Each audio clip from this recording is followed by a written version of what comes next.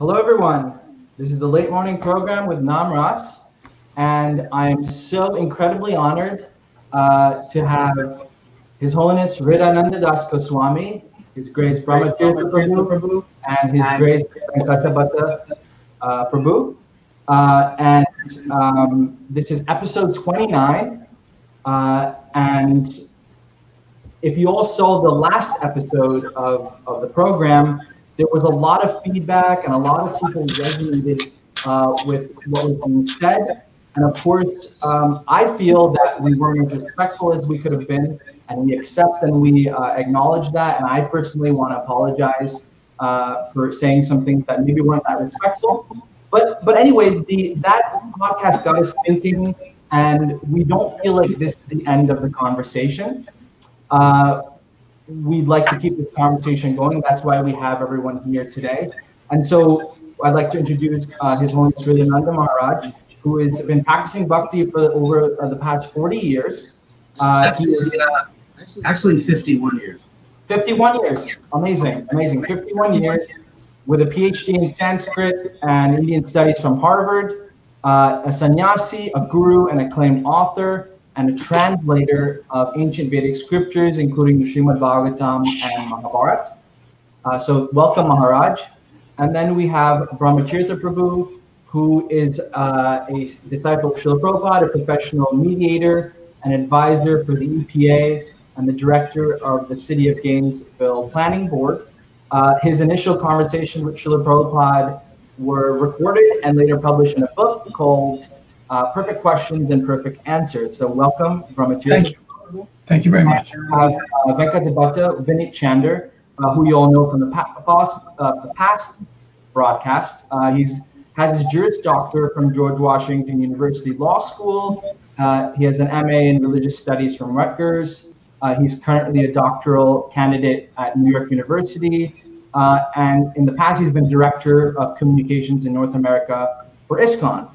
So, and everyone knows myself, Namarasa. I just have a bachelor's degree. I'm nothing special. But this is my program, and I'd like to kind of continue on from the past broadcasts. And I'd like to first say, Venkata, in the past broadcast, we were talking about Krishna West and all things like that. So let's just start out. What is your problem with Krishna West, or what is your beef with Krishna West, we can say? Well, as anyone who knows me knows, I identify very strongly as a Hindu. So the very first thing I should say is beef is probably not the best choice of words there. But on a more serious note, I actually don't have a beef with Krishna West per se. There's a lot about Krishna West from what I understand. I think something that I've tried to own up to from the last podcast is that I am not so knowledgeable about Krishna West, and I could stand to learn a lot more, and that's one of the reasons I'm excited about this conversation. From what I do know about Krishna West, there's a lot of it that really resonates with me. There's a lot of it that that kind of inspires me. There's a lot that I think we're in not just agreement, but in strong agreement about. So I really don't see it so much as, I've got a problem with Krishna West or a beef with Krishna West. As I said, there's a lot there that I really appreciate, and that you won't get an argument, out of me if we're talking about, the need to be innovative, if we're talking about the need to be relevant, if we're talking about honoring the principles and the spirit of what Srila Prabhupada and the previous acharyas have given us. And at the same time, I'm not going to say but, it's an and to me, and at the same time, being creative, being individuals, taking risks, being true to ourselves and our own inclinations and likes and dislikes. I'm 100% in agreement with all of that.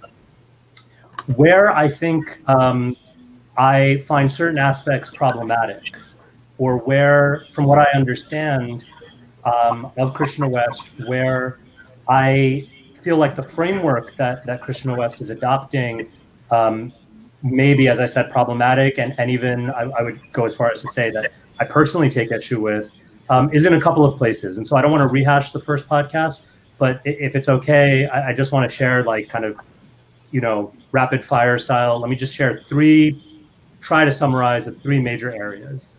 So we're all go for it. Is that okay? Yeah, go ahead.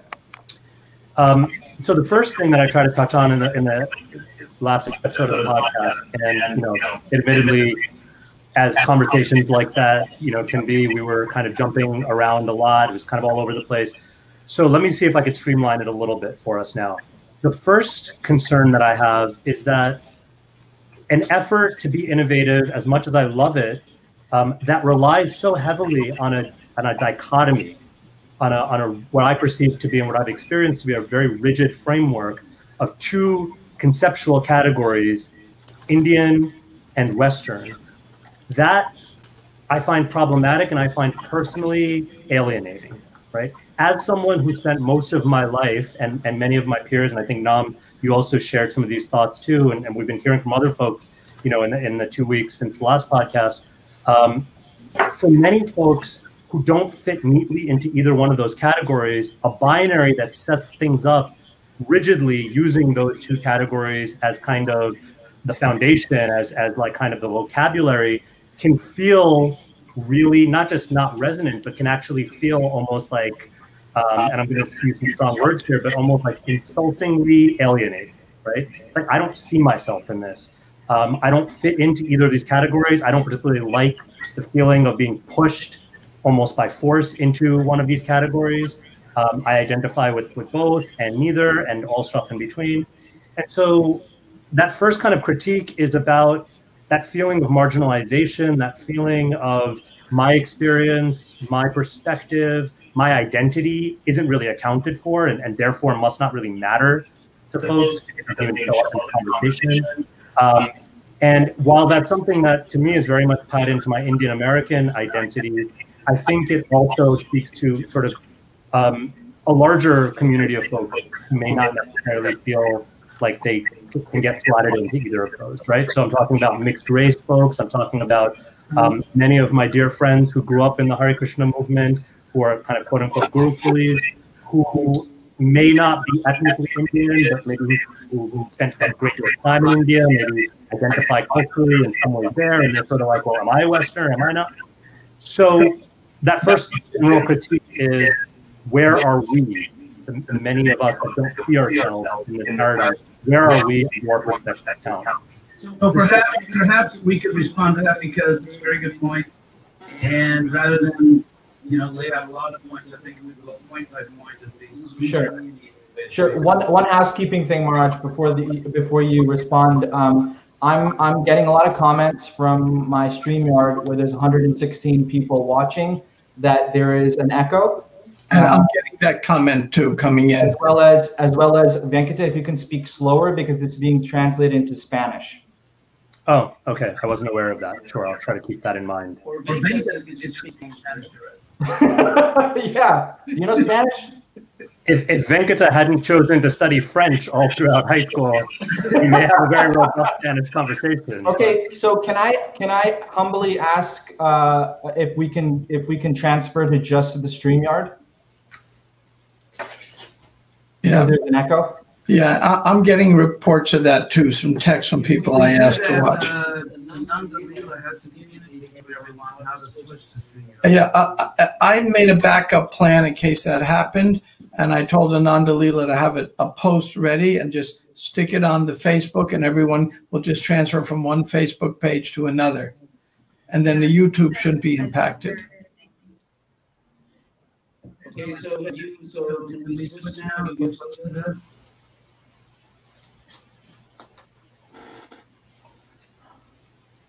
Can't hear Maharaj very well. This is the comments that are coming. There's the amount of viewers on here is going up as people join. So can you hear me now? I can hear you fine, but I think it might be a streamer problem because Facebook we can hear everyone perfectly well. Yeah, I'm getting it from people watching on YouTube as well as Facebook. So yeah, there's viewers on both. So if we can transfer all the viewers from Hridayananda Maharaj's Facebook onto StreamYard, They just have to have a link. There's nothing else that's required. All they have to do is go to your Facebook page, right? Yeah, just go to my whoever's listening, go to my Facebook page. I can even post it here. Post it right there, and then it'll work here, fine. It's tickering on the bottom of the screen, latemorning.show, and that'll take you to the Facebook page or the YouTube page, and where you can watch. And comment or raise questions. Comment, yeah. Yes, correct. So Maharaj needs to log into that because he's logged into both, I think, right? No, Maharaj doesn't need to do anything. All he needs to do is log out of his Zoom. Okay. Because he's already on the StreamYard.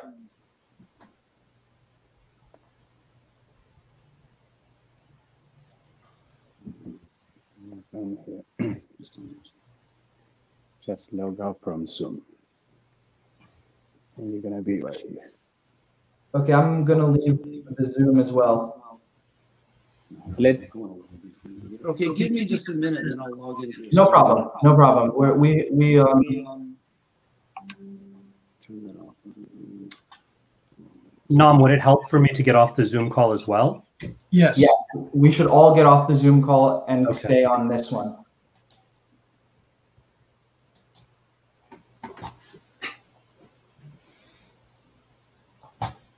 Oh, it seems that Maharaj has left the StreamYard. To all out there, we apologize for this. It got a little complicated.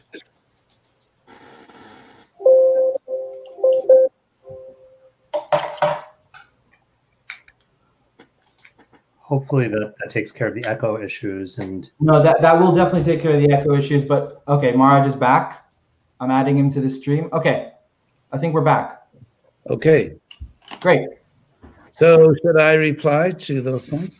Yes. Let's continue. If everyone is ready. If it would be helpful, Maharaj, if you would prefer, then maybe we can do this sort of rather than me try to give those three critiques. If we want to go point by point, if that's what you prefer, we can definitely do that. Yeah, because otherwise I'm going to have pages and pages of notes. And yeah, I think it would be nice to take that one point, because also I think that our conversation about this point may affect the other points anyway. Brahma Tirtha, yeah, I switched computers. I should be okay now. Yes, you're okay. Yeah. Okay, so 1 second, Maharaj.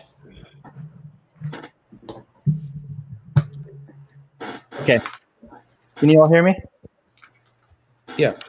Okay, so let's just Venkata, say your what you needed, because the people are saying that they don't remember what you said. So why don't you go ahead and say that? Okay, and I'll really try my best to be succinct here. Yeah, please. So the first critique that I wanted to offer and that I wanted to engage in some conversation around is my experience as someone who identifies as both Indian and American, as kind of neither of those fully, as someone who feels very much in between, very much a hybrid. Coming from my lived experience, I don't feel like I'm inherently suspicious of and don't see myself reflected in a framework that seems to rest on these like two very rigid categories of that which is Indian and that which is Western, that seems to sometimes place those as antipodes or mutually exclusive. And what I imagine is inadvertent, and not even imagine. Venkata, remember to speak slowly. They're translating. Sorry about that. Knowing Hridayananda Maharaj, knowing Brahma Tirtha Prabhu, knowing many of the devotees involved, personally, I have no doubt that the intention is very good. The impact, however, is that a framework like that can feel very marginalizing, can feel very dismissive of my identity, of my perspective, of my participation. And based on the feedback that I've received and that you've received, Nam, some of which is public and some of which was folks reaching out to us personally, it seems like that is resonating with other folks who feel, for whatever reason, either because they're mixed race or they're Indian American or they're Gurukuli or whatever, that these rigid categories don't really see themselves in it. They're not reflective of or resonant with their own lived experience. Right. Let's let Maharaj address that. Okay. Thank you. If Krishna West actually believed or presented, as you described it, those rigid categories, and I would completely agree with you. And one of the problems here is what seems to be the limitations of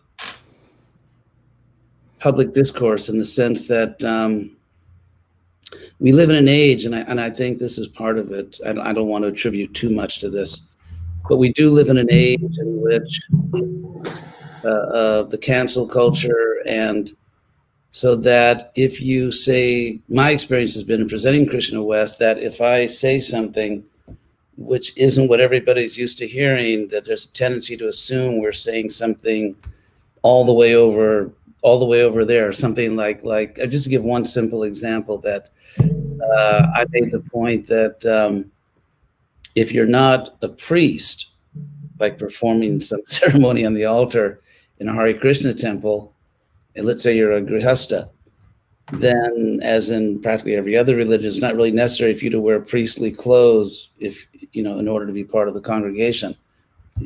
Although in some temples there was a extreme pressure to do that. And so I would say the most typical response I got from people who were not quite comfortable with it, and I got this response constantly all over the world, is, do you mean that women should wear bikinis to the temple? Do you mean men should wear cutoff shorts or sweaty t-shirts? And so I noticed a fact of human psychology that actually, when I applied to, well, anyway, never mind that. I don't want to sound demeaning. I've noticed a fact of human psychology when you live in a relatively isolated, relatively closed community where everyone kind of talks a certain way, that if you say something different, people tend to assume the worst, that you're saying something very extreme. And so let me give you a few counter examples to show you that my categories are not so rigid. First of all, I have often praised the Indian community in America. I've often said that actually the Western devotees should follow their example. The reason that Hindu immigrants to this country, to America, are perhaps the most successful immigrant community is because they're very smart and they know how to adapt. They know how to preserve what they want to preserve of their culture, and at the same time adapt and be successful. And that's why, they become governors or United Nations ambassadors or, the heads of the biggest corporations and so on. And so I said, actually, we should follow their example. We should follow the example of the Indian community in America. So I've often made that point. Another point is that Krishna West is absolutely non-racial. For example, one of our senior leaders comes from an Indian Hindu background, actually from Trinidad, and he's doing very, very important work. He's the head of Krishna West in the UK. So Krishna West is not and has never been a racial community. It's never been that. And I've actually made that point very strongly. Perhaps one of the reasons that I have not reached out to personally or worked more with the Indian diaspora in America is because my attempts to do so tended to be sabotaged. Not by the Indian community. I'll give just one example. I, several years ago, well, not that long, maybe like 4 years ago or something, 4 or 5 years ago, I did a program with the Indian community in a major American city. And the program was extremely successful. We were having a great time with each other. There was real affection and we wanted to work together. And they didn't feel at all denigrated. In fact, I was, you know, it was a great relationship. So much so that we were already figuring out different ways we could work together. For example, the students from a Hindu background who were at the local university could set up a student club. We would do more programs, and so they were so happy with the presentation that when I left, I was walking out to my car, they just spontaneously followed me with a big kirtan. This is in like a, you know, an American big apartment complex, and they were really ecstatic. They were really, you know, we were all very happy. And the next thing I knew, everything was just completely over, because apparently some of the gurus or the main gurus for those people had contacted them and basically told them that I was, you know, I don't know, toxic, or just don't get involved with him. And so I don't want to belabor that point, but it wasn't the only experience of the kind I had of you know, really reaching out sincerely and building great relationships with Hindu communities, or, you know, ISKCON communities in North America, and having everything sabotaged. And it's there's been a tremendous amount. I know that when I first started this, that I don't know, is it okay to mention details, or? Go ahead. Yeah. There is a group of well, the India Bureau. It's the sort of committee of all the leaders of ISKCON in India. And I remember when I first started to do Krishna West, without talking to me at all, they actually issued a public declaration that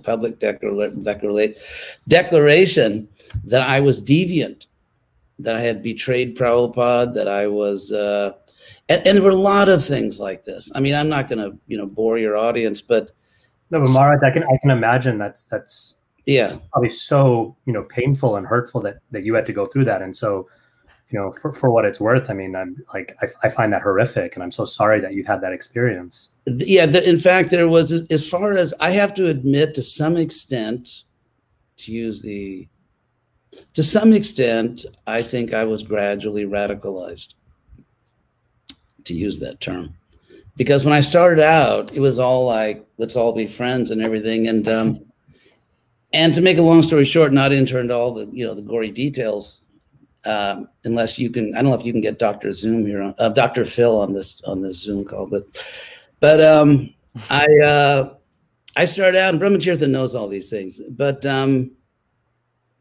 there's a history of all my attempts to work things out peacefully, even with the leaders of ISKCON, were sabotaged by certain leaders. I mean, whether it's coming to a happy agreement, practically in the very beginning of Krishna West, it was like very, very early. There was really very little conflict or nothing like this. And Nuttama Prabhu was the GBC chairman. And because there were some problems, and even those problems were due to me not being allowed to respond to criticisms. And Brahma Tirtha knows very well the history.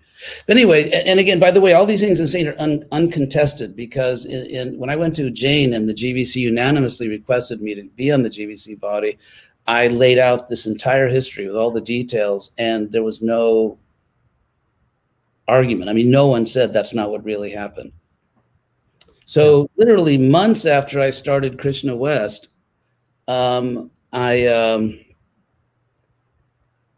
there was a conflict. And so Nuttama, who was the GBC chairman, invited me, you know, let's just talk. We're all old friends. So I did. I flew to Washington, went to Potomac, and Rabindra Swarup was there. And, you know, it was very gentlemanly. We were all old friends, God brothers. And so we just sat down for a day or two, and we just worked everything out. That, you know, we'll work together peacefully. No one's going to criticize anyone else. No one's going to get very heavy about anything. We're going to moderate our speech. And it was done. And this was like 7 years ago. What happened is that he wrote a letter to the GBC email conference saying, you know, everything's fixed.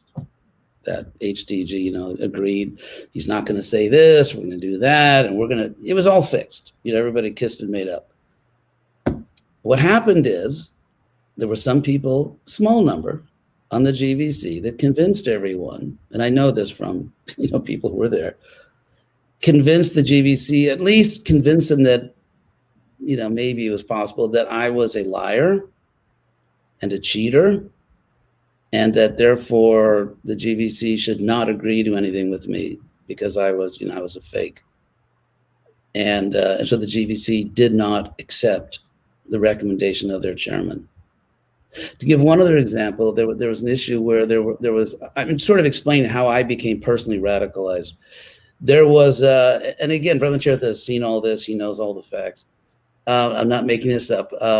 Even before that, when I just started Krishna West, and there was some controversy because of some statements I make, and I'm writing a paper about that now because I take very seriously the Vaishnava system of Guru, Sadhu, and Shastra, and hermeneutics, and I was on the hermeneutic committee, and so I take those things seriously because my inspiration, my whole motivation to join ISKCON was to learn a spiritual science and then teach it to others, not a sectarian religion. And so there was some objection to some of the things I'd said. I mean, unrelated to Krishna West, is really just about Leela, and everything I said was strictly based on the Bhagavatam. But again, trying to cooperate. At that point, the last thing in the world I wanted to do was to debate anyone or fight with anyone. I just wanted to live in peace and just do my little program. And so in order to placate, again, the GVC, and I thought I was being a nice guy. I think I was being a nice guy. I said that I will request Brahma Tirtha, who, you know, I may be a wild-eyed rebel, but he's not. He's actually a nice person. So I asked Brahma Tirtha and someone as unpolitical as Braja Bihari Prabhu. I mean, no one could ever accuse him of being political. So I asked Brahma Tirtha and Braja Bihari, two highly respected ISKCON devotees, to go through all of my online media, whatever, and gave them all the passwords. And I just asked them, anything that you feel is too controversial or will disturb, you know, ISKCON, just delete it without even checking with me. They had carte blanche. They didn't have to check with me. Just anything that they felt was controversial, they could just delete from all my media. And so they did that. And of course, it's a lot of work, and they're very busy people. And what happened is that they missed something. You know, out of, you know, hundreds and hundreds of pages of stuff, they just missed something, like one. And so I got a letter from the GVC chairman at that time, not a Newtoman, you know, saying, what about this?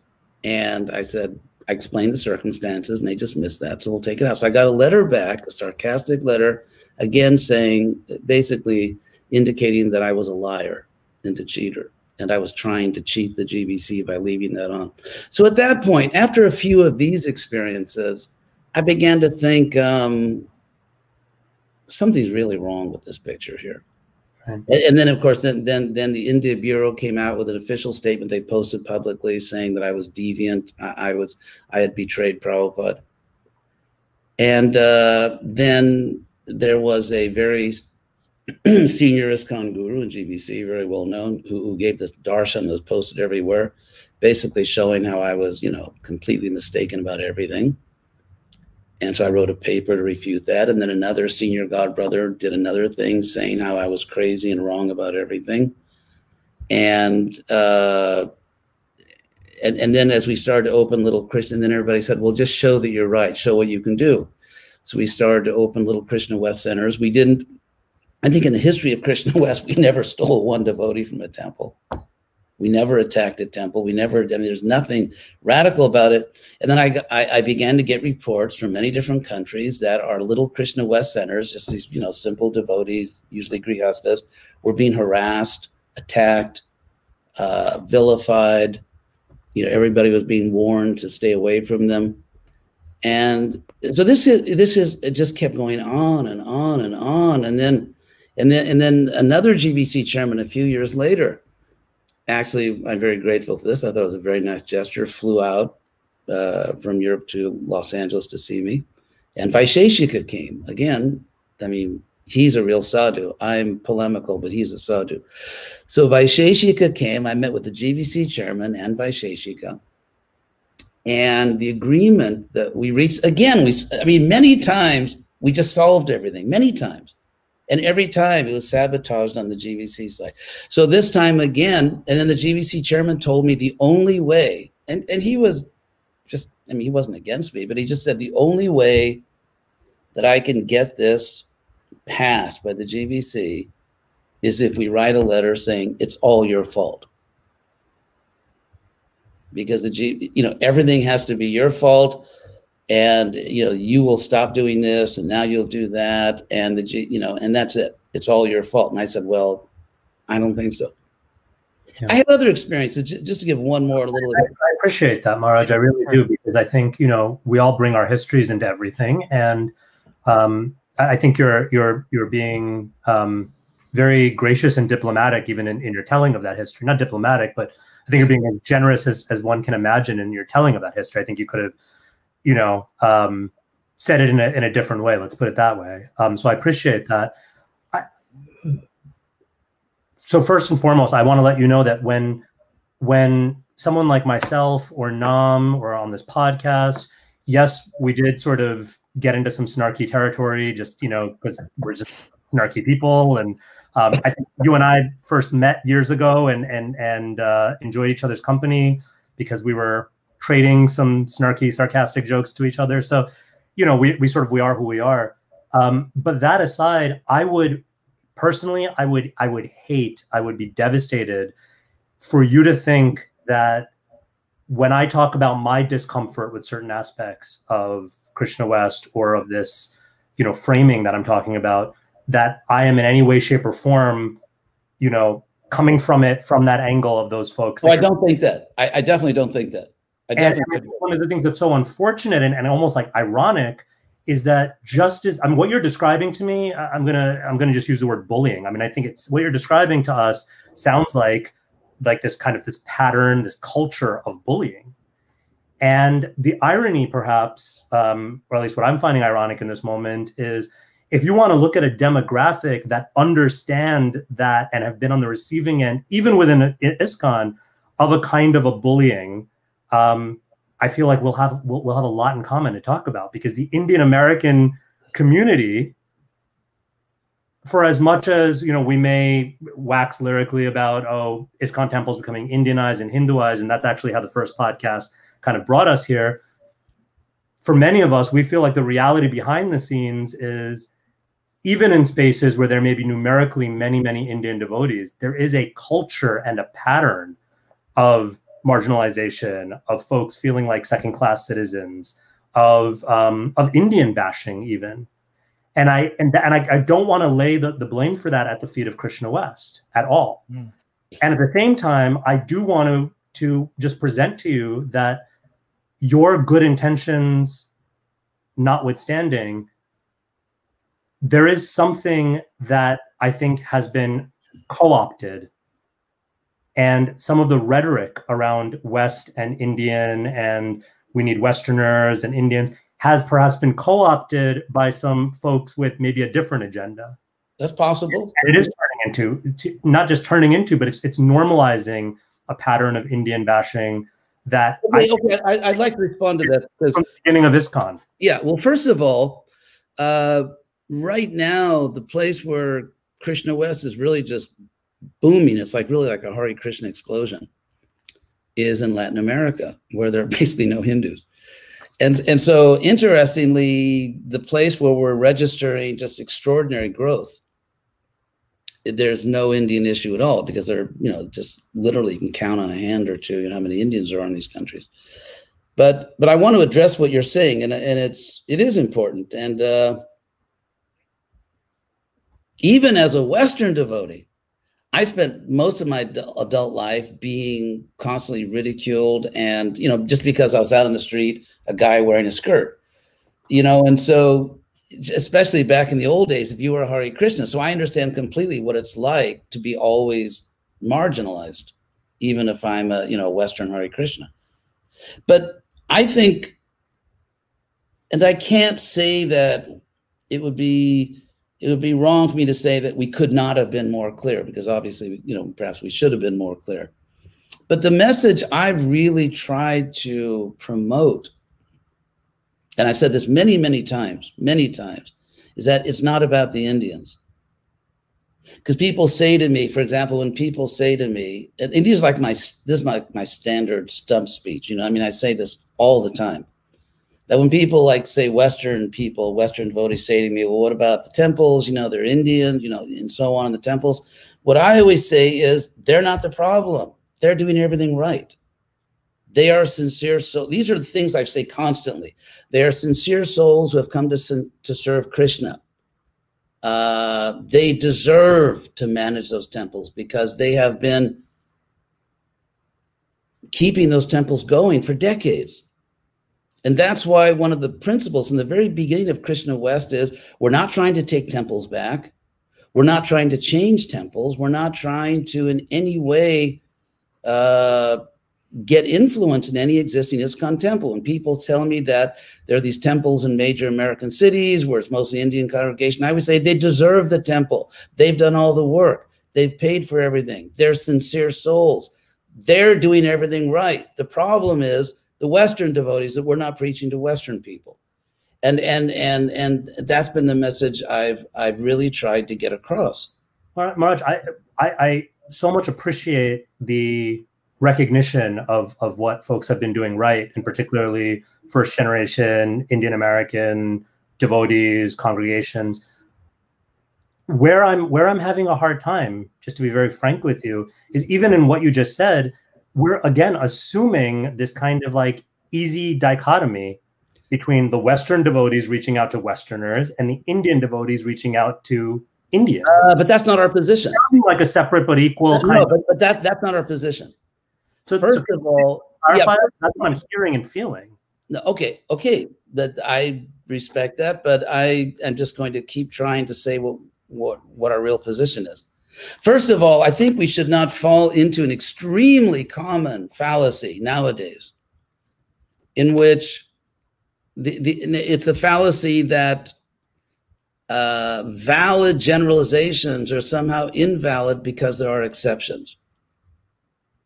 I mean, the fact is that, let's say if a typical Western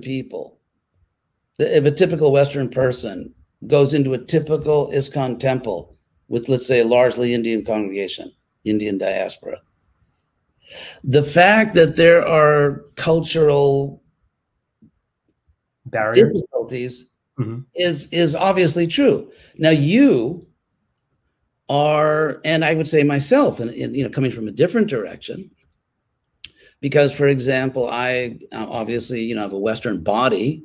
No one's really Western or Indian, but I have a Western body. But at the same time, my great love from the beginning of my spiritual life was Sanskrit and the Vedic literatures, and trying to understand it. I think Western culture, or modern culture, I'd say in many ways, is just barbarism. And so, I mean, you are in the middle. You are a hybrid, as you said. And to say that, in other words, it's undeniable that there is such a thing as Indian culture.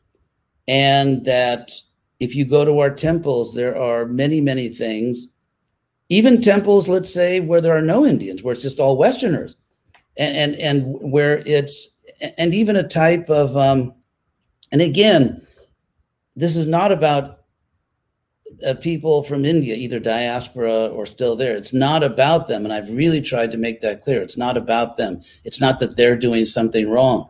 But the fact that people have different cultural comfort zones, whether it's food, whether it's dress, whether it's architecture, music style, it's just, it's real. It's real. And so another thing that I've said constantly is, it's not that one is better than the other.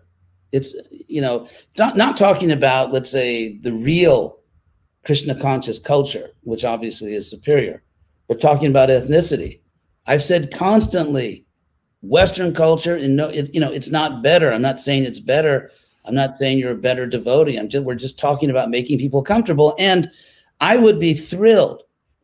I would be absolutely thrilled beyond words if significant numbers of Indian Americans or Indian Indians or anyone would come and help and join.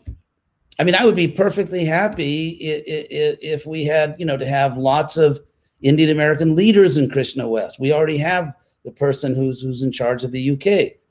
I'd be completely happy with that. This is not about race. It's just about getting the job done. So if so anyone that wants to come and just help us be a leader, you're most welcome. So one last point. I keep forgetting to say it, and I underlined it about 5 times. Go ahead. Yeah. And that is, if people listen carefully to what I'm saying, which usually critics don't, but if people listen carefully, it's not even about Indian culture. Because I'm very much aware of what's going on in India, the shopping malls and the India's Got Talent, and I understand all the homogenizing, westernizing forces in contemporary history. And actually, I have a very good friend who is a leader in another spiritual organization, but they follow the same principles we do.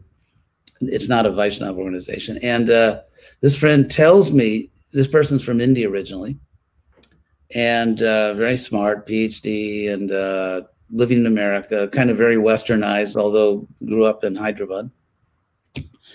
And this person right now is totally into all these amazing things that are going on in India in terms of the younger generations, who are tech savvy and who are starting to take down all these mafias in India, whether it's the mafia in Bollywood or the mafia in the media. And so India is, amazing things are going on in India right now, not only in the sense of wearing blue jeans or, India's Got Talent, but in much more significant ways. And that is kind of like buying into the whole Western rationalist idea and the idea of, which in a sense go back to ancient Indian history. Another point I make, you see, there's all kinds of things I say all the time that, for example, how India was thousands of years ahead of the West.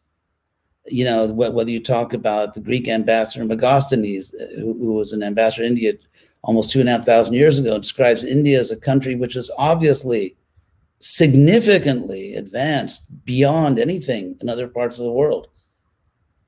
Whether it was the fact he reports there are no slaves in India, that non-combatants are never in danger in warfare. They have animal hospitals. They have special ministries just to protect foreigners from being exploited by the local people. The vegetarianism. India, without question. This is a point I made when I taught the history of India.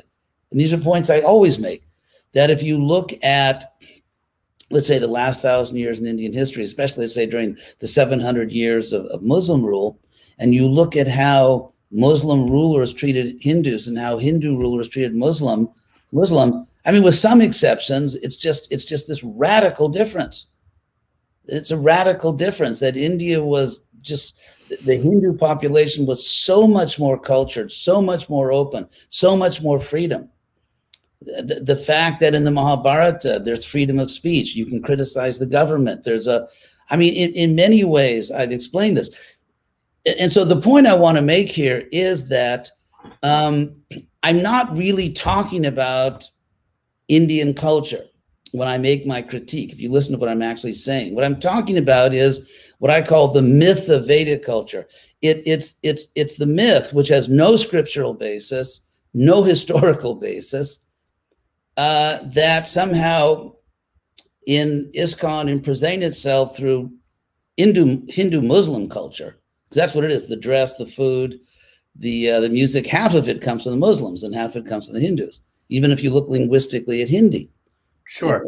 Yeah. Argue on that point at all. And so what I'm saying is that presenting Hindu-Muslim culture as somehow sacred Vedic culture, and therefore something which has special religious significance, that's what I'm really targeting, not contemporary Indian culture.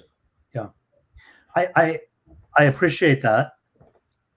I like that clarification. That helps.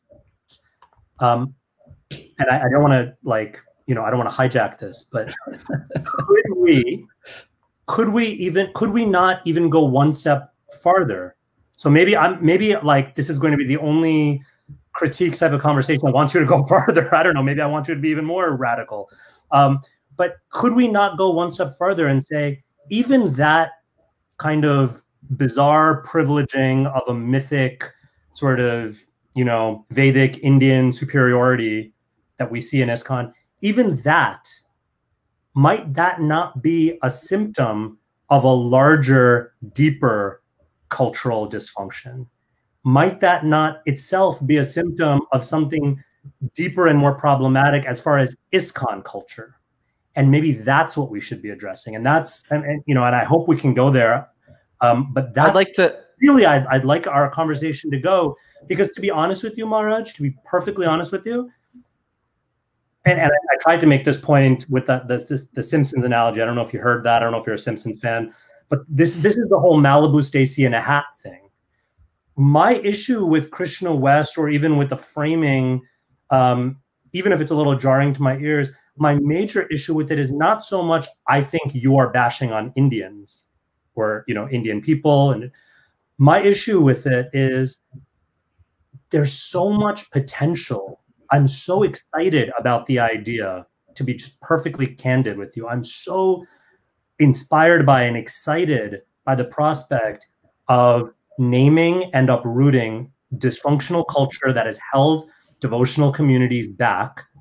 And then I'm so profoundly disappointed, if I can be honest, and this is not a dig at you, but this is just my honest feeling. I'm so profoundly disappointed when it feels like that conversation, rather than going into those places and looking at what are some of the root causes, when those conversations seem to become overstated and overfixated even on Indian dress and Western dress, Indian food, Western food, Indian X, Western X. Right? I'd like to give Brahma Tirtha Prabhu a chance if he wants to add something or to respond. Sure. Well, there's a few interesting points. I'm reading here. There's many interesting questions on the comment thing. So I hope we have time to get to it. I thought very astute questions and very relevant.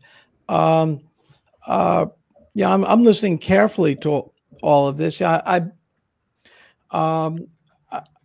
Putting aside sometimes some dysfunction that has occurred in ISKCON, and what happened, ISKCON is generally a very conservative organization, and when any of the sacred pillars are challenged, there's visceral reactions. Rupa Goswami has made the point of details and principles of devotional service.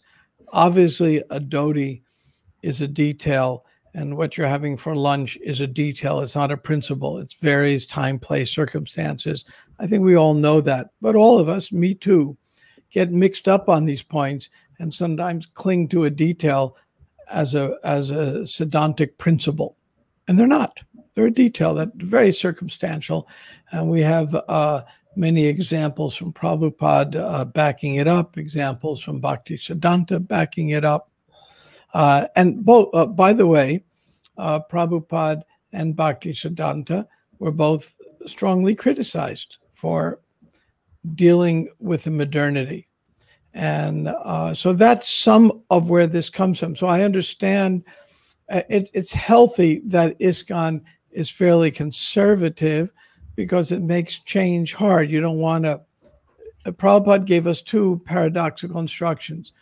Don't change anything and adjust to time, place, and circumstances. Right. Now think about that one for a minute. They're extremely paradoxical. And in reality, we must do both. And so the conservative element of ISKCON prevents too much change, and the liberal element prevents too much stasis, because stasis means we become irrelevant.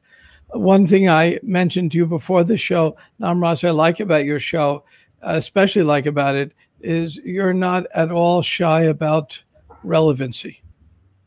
Thank you. You go for it. So I'm just trying to put this discussion in a context. Now, just finally, the first preacher in America to take a regular ISKCON temple and make it a predominantly Indian population. I know who did that. Me. I was in Houston. I was one of the rare people with an outside job. I spoke enough Hindi. The first diaspora from India that could get visas were the engineers, not the shopkeepers. So they congregated in the oil industry of Houston. Every day at work, I'd go down to this plaza and just be surrounded by Indians preaching. And everyone in those temple days, it's the 70s, everyone had to do Sankirtan whenever you weren't. I was a weirdo. I had an outside job. Well, I wasn't much of a Sankirtan, so I found my niche. And it worked. And it worked very well. And so I started bringing the Indians into the temple and becoming friends with them. And they started becoming serious devotees, not relating as Vaishnavas above anything else. But it became too much of a thing such that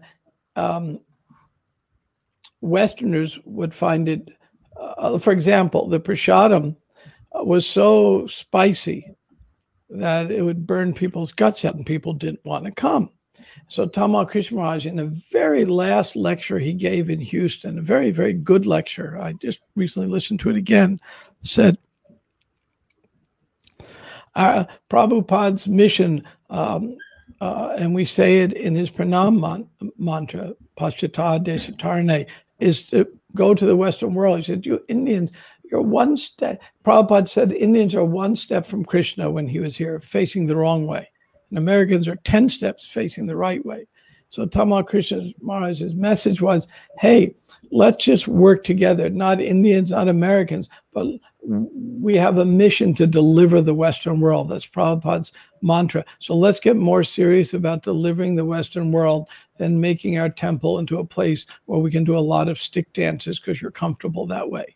So that was kind of the challenge. I'm the first one to really go down that route. Then historically, the Indian community, which is very pious, they understand Krishna right away, as Prabhupada said, one step away, and they started giving a lot of Lakshmi to ISKCON. They still do. Projects I do, a lot of my biggest donors are usually Indian donors. They're part of the family, but they're supporting a mission to Paschata Desatarne, present Christian consciousness to the Western world. So how to balance these two things? I'm very sensitive what Venkata says, that it's very easy to step over a line and stereotype a group such as Indians or a particular Indian sub-ethnicity, of which there are unlimited. It's very easy to do that. And it's very dangerous because Prabhupada would so many times say, I'm not Russian, I'm not American, I'm not Gujarati, I'm not Bengali. So to rise above these things in a unified way to present Krishna, it's a real challenge for us. That's why this dialogue today is so important. And with that, I said too much. No. Thank you. Maharaj, go ahead. Yeah, I just want to reply to something that Venkata said. Sure. I'm enjoying this. I'm glad. Yeah, we're having a good time. Thank you, Brahma Tirtha. Very well said. And I agree with everything you said. I would say to Venkata that there's another very important dimension, I would say, in me. It's like, those little kiddie books, like What Makes Johnny Run? And so there's another very powerful motivation within me that I should, state publicly. And that is that, unfortunately, and I'm actually very sorry about this, that as far as I know, I'm the last active preacher in ISKCON that was trained by Prabhupada directly as a Western GBC. And so what you said, Venkata, that I mean, I would say intellectually, we probably agree on everything. I mean, I can't think of anything based on what you said that just on an intellectual level that I disagree with you on.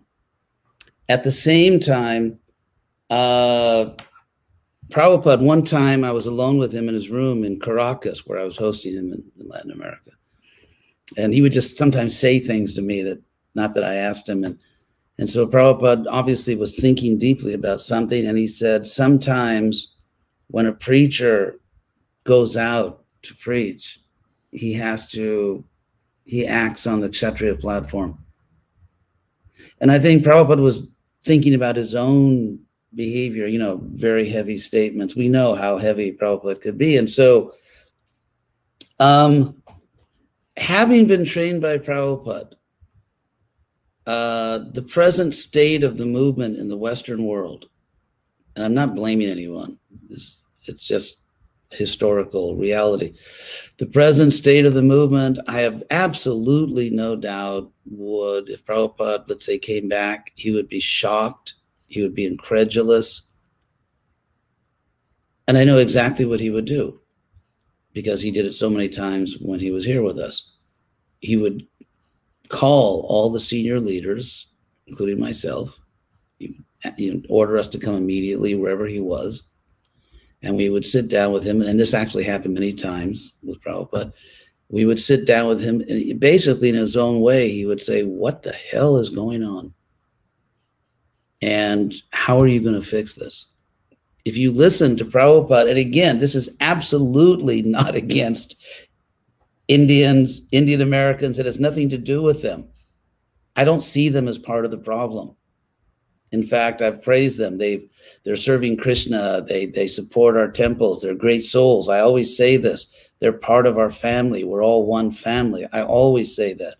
This is not about the Indians.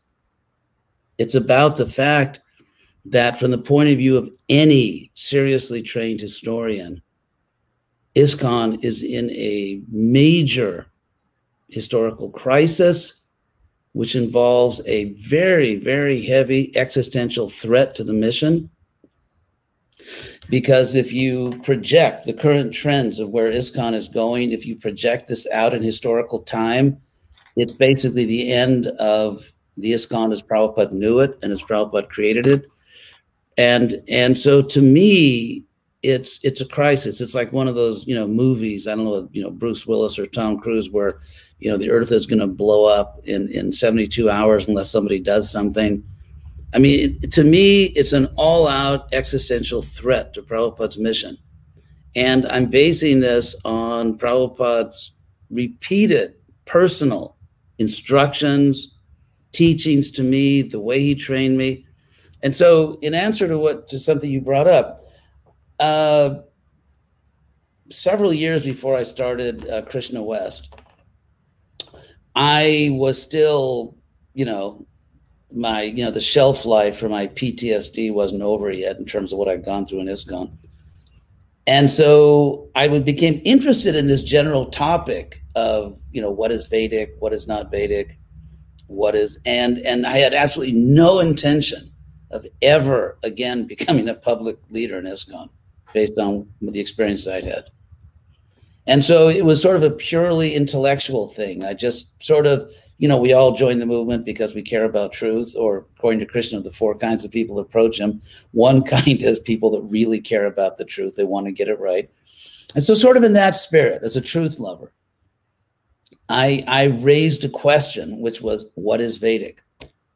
And it was it was sort of like an intellectual movement. Again, I had no intention of ever creating a community or working. I just didn't want to have anything to do with that. It was just intellectual.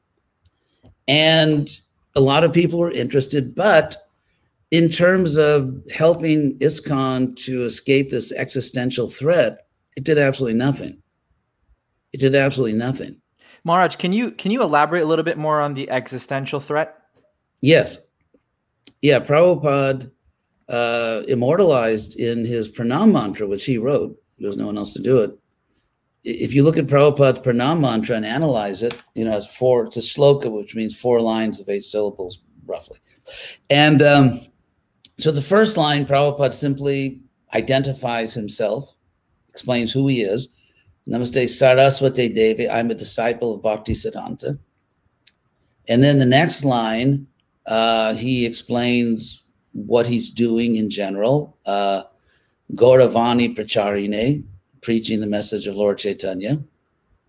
And then the next two lines, which are half of his entire Pranam mantra, he explains what his special mission is. Because when Prabhupada wrote that, let's say in the late 60s, or when Prabhupada wrote that mantra, or very early 70s, there were many people living in the world who fit the first two categories. There were many people who were disciples of Bhaktisiddhanta and who were preaching Lord Chaitanya's message.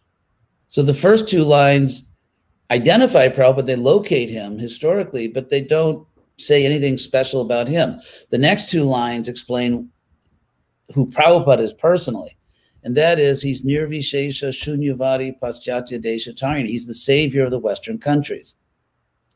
And if you remember, like in the fourth canto, where Prithu, all the Brahmins are praising him when he's coronated, he says, well, wait till I do it. And so to me, it's a question of Prabhupada's honor. It's a question of saving the planet. And Prabhupada had two kinds of strategies. One was just more as a loving spiritual father. It's like, okay, everybody go out, whether you go to Fiji or to London or to Philadelphia or to, Buenos Aires, wherever you go, your service is very important. Just Prabhupada, a loving spiritual father, encouraging all the kids that your service is very important. So you'll find letters like that and statements like that. But then Prabhupada had an explicit global strategy, which he personally, preached to me many times, personally, privately, talked to me about.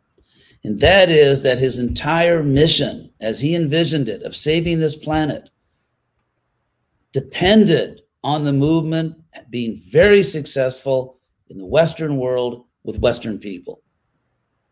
And that was his strategy. That was Prabhupada's global strategy. And so if that fails, and it kind of is, I mean, there's some really excellent Western preaching programs. There are many excellent Western devotees. There are many excellent Indian American devotees. They're great souls. I'm sure they're going back to Godhead. But as a historian, as someone trained by Prabhupada in very hard-nosed, practical terms, like I get this ethereal question from many devotees. Well, what do you mean success? Okay, I'll tell you what I mean. I mean walking into Prabhupada's room, offering obeisances, and as soon as I sit up, he says to me, how many books did you have been distributed? How many temples? How many new devotees? I mean, obviously the quality has to be there, obviously, but assuming the quality is there, it is all about numbers in terms of saving the planet. It's like there's fires now in California. You just need a certain number of firemen. So there is an objective fact of the matter. And so judging in that sense, it seems to me as a historian and other historians, practically every neutral historian, not anti-ISKCON, but every neutral academic historian agrees with this. In fact, that ISKCON's not making it. In fact, ISKCON is given in anthologies about new religious movements as an example of a movement that kind of had what it takes to become very successful in the West, but failed because of their inability to adequately adapt to their host culture. So when I say that ISKCON is not making it in terms of fulfilling Prabhupada's vision, here's another point. This is very hard-nosed, very, very hard-nosed analysis. It's not racist. It's not ethnicist. It's not anti-Indian. It's purely strategic. That's all it is. Marge, can I allow Venkata to respond? Let Marge finish. Yeah. Okay, you can finish. Sorry. I'll wrap it up. Now, let's see. What was I going to say? It's not racist. It's not ethnicist. It's not. Yeah. It's just completely hard-nosed, strategic, and that is right now. because Prabhupada started in America and the West, still a lot of the most senior, ISKCON gurus, probably the majority of them, are still Western. And that makes a big difference, I think. Mark, when you say Western, just to clarify, not to pick on you, but just to clarify, you mean from like a European heritage background? Is that what you mean? Yeah, European American background. Like based in America. Or just that's where they were born, that's where they grew up. Got it. Okay. Yeah. And so in the near future, I'm sure in your lifetime, maybe not in mine, that will not be the fact. And so as a historian, as a trained historian, I monitor, for example, every year I get, okay, here are the GBC resolutions for this year. And one of the items is sannyas candidates, guru candidates, and overwhelmingly, it's not from the West. And so if you just project these very simple mathematical vectors, if you just project them, what we're looking at is probably, I mean, I'm sure you live a long life, but within your lifetime, ISKCON really becoming very much an Indian movement with some little branches in the West and perhaps more significant centers in Eastern Europe. And if you follow contemporary history, you know that that for example, Russia really isn't a Western country.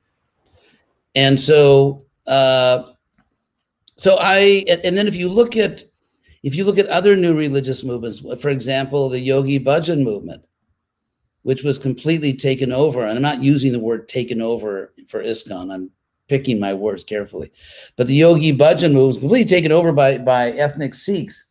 And so I think that once that happens, that the major gurus in ISKCON, the sannyasis, the leaders, the temple presidents are basically from an Indian background. I think that ISKCON will become less, not more, capable of really establishing a powerful mainstream Western movement. Last thing, and then I'll turn it over. I think that I would never criticize someone because I'm not a slave to sort of political correctness. I would never criticize someone because they're comfortable in their own culture. I am.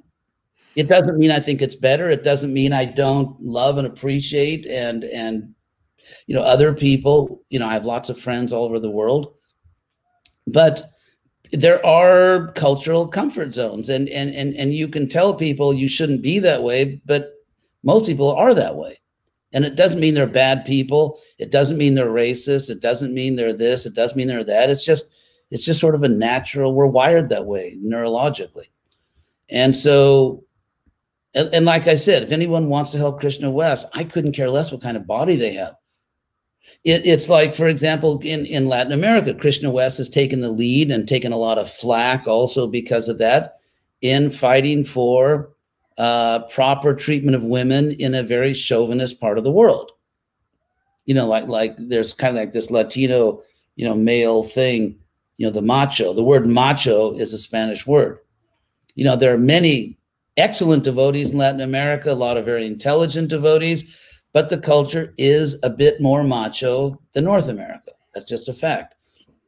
And so Krishna West has taken the lead and has taken a lot of flack because we are fighting to protect women, against sort of this a culture which sometimes is abusive towards women.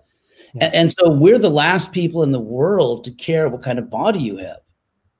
Well, I'm so glad to hear that. Unfortunately, that's not a story. That's not, for whatever reason, and perhaps there are nefarious sort of sabotaging, saboteurs at work. That narrative, but that's not the narrative of Krishna West that you often hear, right? I don't hear a lot about efforts to combat misogyny, for instance, right? So I'm glad to hear that. May I respond to a couple of the things you raised? And also Brahma Tirtha Prabhu. And I respond also knowing that I am now, I just want to like state, like, full disclosure, I realize that I am necessarily treading into very tricky waters, and I don't want to overstep. So I'm going to ask you both for permission to share my own reflections and realizations on Prabhupada's mission and what how Prabhupada might respond to our current context, if that's okay. I know that I haven't had that lived experience, so please, we're here to hear. This is nephews and uncles talking at the dinner table. This is why we're here, Venkata. Go for it. Go ahead, Venkata. Go ahead. Uncle BT, can I go there a little bit? Of course, go there. You must.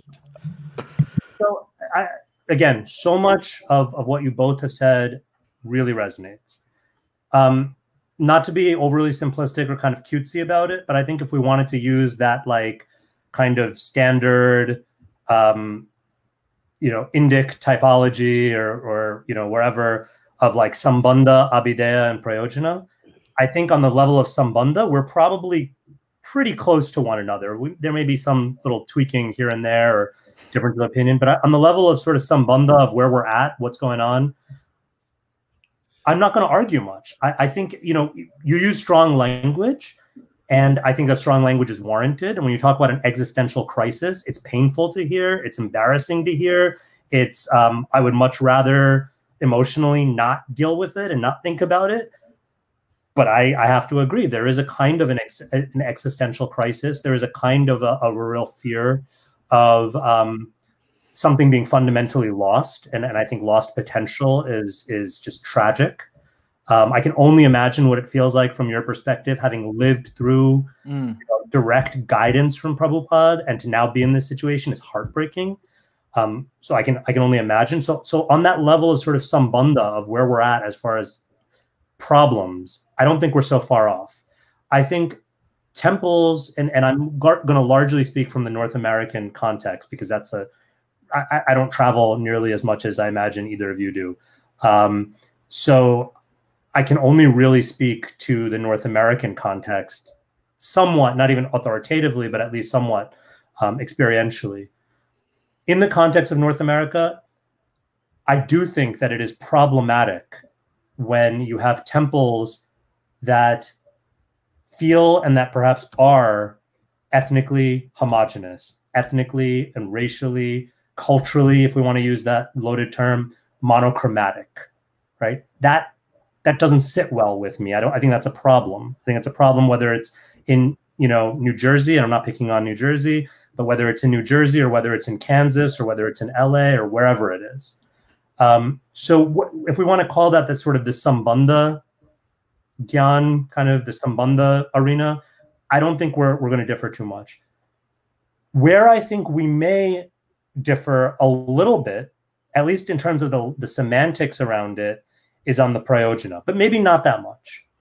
Because I think, and my own realization is a lofty word, but my own sort of where I'm at is that the Prayojana, the goal that would really put a smile on Srila Prabhupada's face, based on what I know of what he experienced and what he demonstrated from 1965 to 1977, and then trying to project that into our current situation, is a vibrant, diverse, loving community of Vaishnavas that is attractive and that retains. So that attracts thoughtful people in the West, everywhere in the world, but particularly to your point about Prabhupada's special mission being the first one to, in this powerful way, bring Krishna Bhakti outside of the boundaries of India. To me, the way that I feel inspired to sort of conceptualize that Prayojana is a vibrant, diverse community of Vaishnavas worldwide and in the West, particularly. Where I think we might really disagree, I could be wrong, but I think where we might really disagree is on that level of Abhideya, on that level of what is the best means to get there. While I think it's tempting, and again, this is not this is not a put down. But while I think it's tempting to frame that in terms of Indian culture and Western culture, while I think there's some value in maybe that being a part of the discourse, to me, the more meaningful discourse that's possible is if we don't use that kind of framing and instead we use other framing. So for instance, Maharaj, you mentioned early on in our conversation, you mentioned this kind of dynamic of sort of liturgical clothes, or like, I think you called it like priestly clothes. I think we can have the same or a similar conversation about the effects, the relevance, the barriers of wearing particular clothing. We can have that same conversation without making it a matter of Indian clothes, and by extension, Indian people wearing Indian clothes and feeling comfortable doing that, which may or may not be true. I mean, not to make this about me, but I, for instance, made a decision when I started my work at Princeton as a Hindu chaplain that I thought about what it might communicate to wear more traditional, Indian or ethnic attire. And I realized that for me, where I feel most comfortable, where I feel most in my own skin and able to be authentic, was to be dressed kind of like I'm dressed now, maybe a little bit nicer in the pre-COVID days where people would actually see your whole body and your whole wardrobe and judge you. For me, that feels right to me. For me, it's not a matter of, is this Indian clothing or is this Western clothing? And based on those qualifiers, let's have a conversation about what's relevant and what works.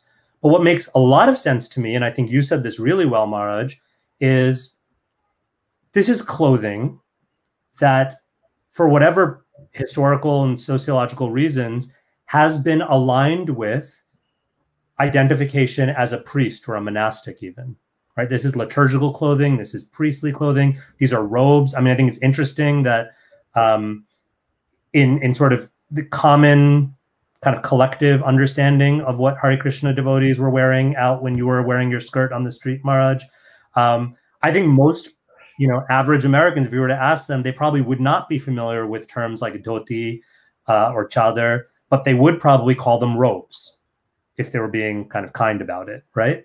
I don't think that's a coincidence. I think that's because in the collective consciousness, that type of clothing evokes this idea of being a full-time monastic, and monastics wear robes. I've heard you, Maharaj, speak so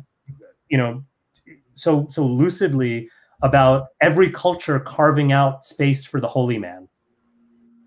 And do you recall saying that, Maharaj? Yeah. This idea of like that every culture recognizes that there is space for the holy man, and the holy man or holy woman, holy person, generally wears clothing that somehow reflects that. Not always, but very often. That to me is a much more meaningful, constructive conversation. So let's talk about that. Let's talk about the fact that in the early years of the movement, as I understand, but you both lived through, in the early years of the movement, there was almost an imperative, for some maybe good reasons, some maybe not so great reasons, but there was almost an imperative for everyone, whether brahmachari, grahastha, sannyas, or whatever, to present themselves and to maybe even inhabit the space of, we are full-time monastics, even married folks. And correct me if I'm wrong, Brahma Tirtha Prabhu, but even married folks, there was a lot of pressure, right? You were married in name, but your lifestyle was a lifestyle of a full-time ashramite. Definitely. I think it's a very different place than we're in now. I don't think it's a bad thing that it's a very different place that we're in now. I think there's huge potential to for us to relate to, for all of us to relate to people in a much more meaningful, authentic way, as people who are not cloistered ashramites, but as people who are living and working and engaging in the same world that everyone else is. But we're also sadhakas, and we're also practitioners. Well, same thing. We're sadhakas. We're practitioners of this path of bhakti.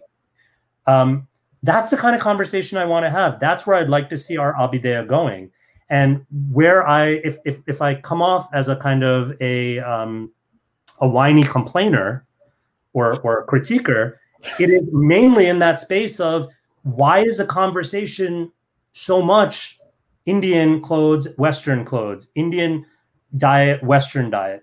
Again, to the point of food, I agree with you, Brahma Tirtha Prabhu. Spicy food generally is not, there's a small segment of the population that's going to be like, bring it on. I love to have my taste buds, like burned to a crisp, right? There's no accounting for taste. Some people may really be into that. The sort of, if you're thinking what is going to be most comfortable, most accessible, I like the word accessible, if we can use that word. I think that might be a useful or constructive way of looking at it. What is going to be most accessible to the most number of people? That is going to be food that is well prepared, that is healthy, that is fresh, that is increasingly, I think people are realizing that it should probably be local and seasonal rather than, canned and preserved and shipped in from God knows where, right? That is going to be, hopefully, that is going to minimize harm and violence. So whether that means moving more and more towards an authentically ahimsa diet, right? All of this kind of stuff, that to me is what it means to thoughtfully think about what kind of food is accessible to people. That is a constructive conversation about what is accessible and what is inaccessible to people. That to me is more, and I realize I'm intentionally caricaturing the Krishna West position here. So forgive me, I realize that's not what you're saying. But for folks maybe who aren't part of Krishna West, but who are distilling this conversation about what is accessible, what is meaningful, what is relevant into, therefore, let's chuck out Indian food. Let's get on board with, spaghetti and wheat balls or whatever, right? That to me is, it's a damn shame, because it's such a surface level sort of, and forgive me, I'm not directing this towards either of you or even towards Krishna West as an organization, but to folks who are walking away and making everything about, let's reject the Indian version of XYZ and let's uphold, the Western version of XYZ. It's like, it's almost like the get rich quick scheme version of the constructive conversation around accessibility and relevance that needs to happen. If I could bring up a point to respond to you, and thank you for your points. There's several things I wanted to say. One is that, first of all, I agree with you that's where the conversation should go. So I'm happy and comfortable with where you think we should be going. I think, though, that we should not have historical amnesia. One thing is that when I started Krishna West, the first year or two, I was flooded with letters, email from all over the world, people telling these horror stories about how they were stigmatized, humiliated, all kinds of things, because they didn't want to wear a dhoti or a sari. And so the area you... Mara, did they tell you why they were stigmatized? Did they tell you? Yeah, exactly. Because they wanted to come to the temple just wearing, decent Western clothes. Right. No, but my point, Maharaj, is did whoever was doing the stigmatizing, the bullying, the banning, and whatever else they were doing, what was their rationale for doing it? Was it? Oh, the rationale was exactly what you just rejected, and me too. And that is that there is this overwhelming narrative, which I think now has not so much because of a lot of the teaching we're doing, but that, let me give you one example. This really happened like about 2 years ago. I was in Australia, and a well-known ISKCON guru, sannyasi, nice guy, I guess in other ways, happened to be in the same area I was, and so he came over to see me. We had a talk, and he got very angry because I was disagreeing with him. Maybe he thought I was getting very angry because, anyway, he disagreed with me, but whatever it was. he was insisting, adamantly, like angrily insisting, that in the Bhagavatam it's clearly said that India, the external culture of India, is a reflection of the spiritual world. He even gave me the word pratibimba, which in Sanskrit literally means counter image or reflection. Pratibimba, bimba, pratibimba, image and counter image. And he was adamant, and he was angry about it and stormed off. So I looked it up, and of course it's all completely wrong. I mean, there is no such statement anywhere in the Bhagavatam. The word pratibimba is in the Bhagavatam, but used in completely different ways. And I thought, here's a person traveling around the world, thousands of devotees sitting at his feet, and giving this narrative. And so the idea that, and again, this is not about Indians. This really is not about Indians. It's about the Western population, certain percentage, who a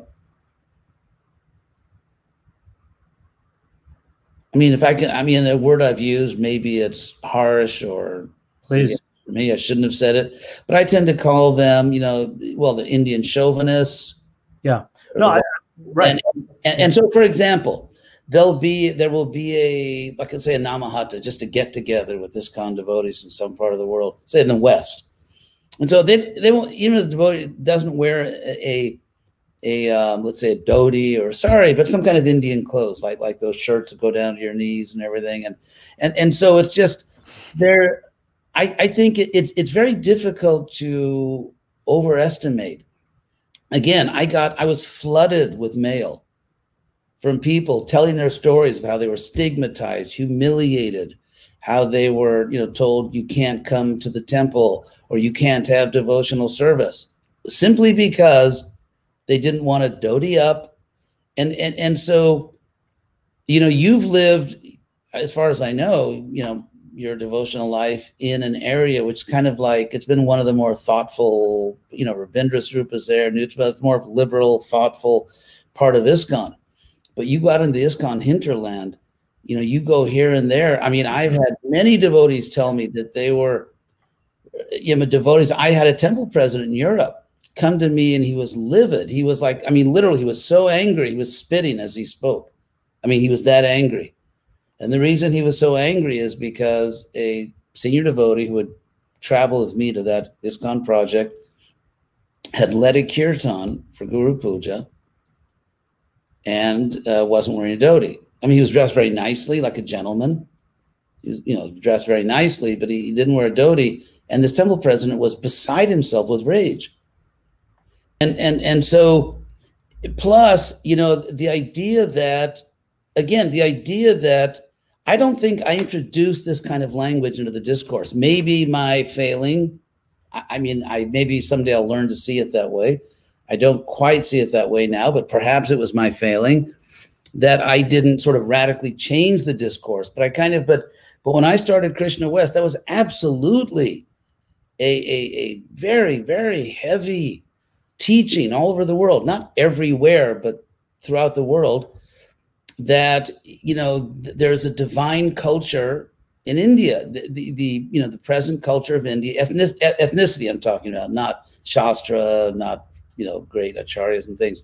For example, the Choli, which comes from the ancient dynasty of Chola. It's just a Chola blouse called a Choli, but you see it in ISKCON art. You see Radharani, wearing Indian clothes, and that's what they are. They're not Vedic. There's no such thing. They're not Vedic clothes. So, but this idea that, which a sannyasi, a leading Western sannyasi and guru, not an Indian. Right. Although I did, for example, during the same trip to Australia, I met another prominent ISKCON sannyasi who is from India, actually, and has a prominent position preaching in ISKCON. And I invited him for lunch, and he came by, and we were talking, and we somehow got into Krishna West a little bit. And he started telling me very confidently that, that a dhoti is very superior to pants. And the reason, he said, is that if you, I swear to God, he gave this argument. and this is like a learned, prominent sannyasi preacher, that if you wear a dhoti, you clean it every day, you wash it every day. If you wear pants, you don't clean them. And therefore they're superior. And so there is ISKCON, not everyone, not everywhere, but there is a huge amount of Indian chauvinism. And so within ISKCON, it really is there. And again, it's not everyone, it's not everywhere, but it's definitely there in the blood system of ISKCON. And I was flooded with reports from people. Thank God that, because they told these horror stories of how they were treated simply because. So again, maybe maybe what I should have done or didn't do was to lift the discourse to a different level, but I kind of met it where it was. And then the last thing is that I would agree. Let me say this. I would accept as an ethical principle. I'll really stop with this. I accept as a valid ethical principle that if I want to promote certain kinds of what I see as very needed, desperately needed changes in ISKCON, that I should do so in a way which is the least disturbing possible. I would accept that as an ethical requirement. That it's like you go to the dentist. Let's say, the dentist has to do something, with your teeth, but you expect the dentist to do it in the least painful, least intrusive, least disturbing way possible. So I accept that as a valid moral principle. And Krishna says in the Bhagavad Gita that every endeavor has some fault, but he says you can't.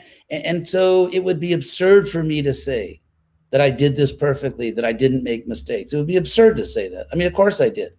And if I could do it again, of course I would do it differently. But the fact is that ultimately, let's say, given that, of course, I did some things and, I made some mistakes, or I could have done some things in a nicer way, a better way, taking that as an obvious fact. To me, the real question, though, is I still tend to think, and maybe 5 years from now I'll mature even more and I won't think this way, but I still tend to think that generally what I did, the fact that I was polemical, the fact that I was a little bold and so on, I tend to think that something very different, like just being nice, being more intellectual, just talking, just finding a sort of a synthetic language in the sense it brings together. I tend to think that given the nature of this world, given the reality of socio-psychological principles, that it would not have been possible to provide shelter and relief to the thousands and thousands of people that found it. Because one thing I should mention, based on the podcast, I just heard a few things on the podcast, but the other one, that I have had a policy forever, in Krishna West, that we don't actually, how should I put, publicize how successful we actually are. Because for the simple reason that I don't want people attacking us. And so Krishna West is actually very successful.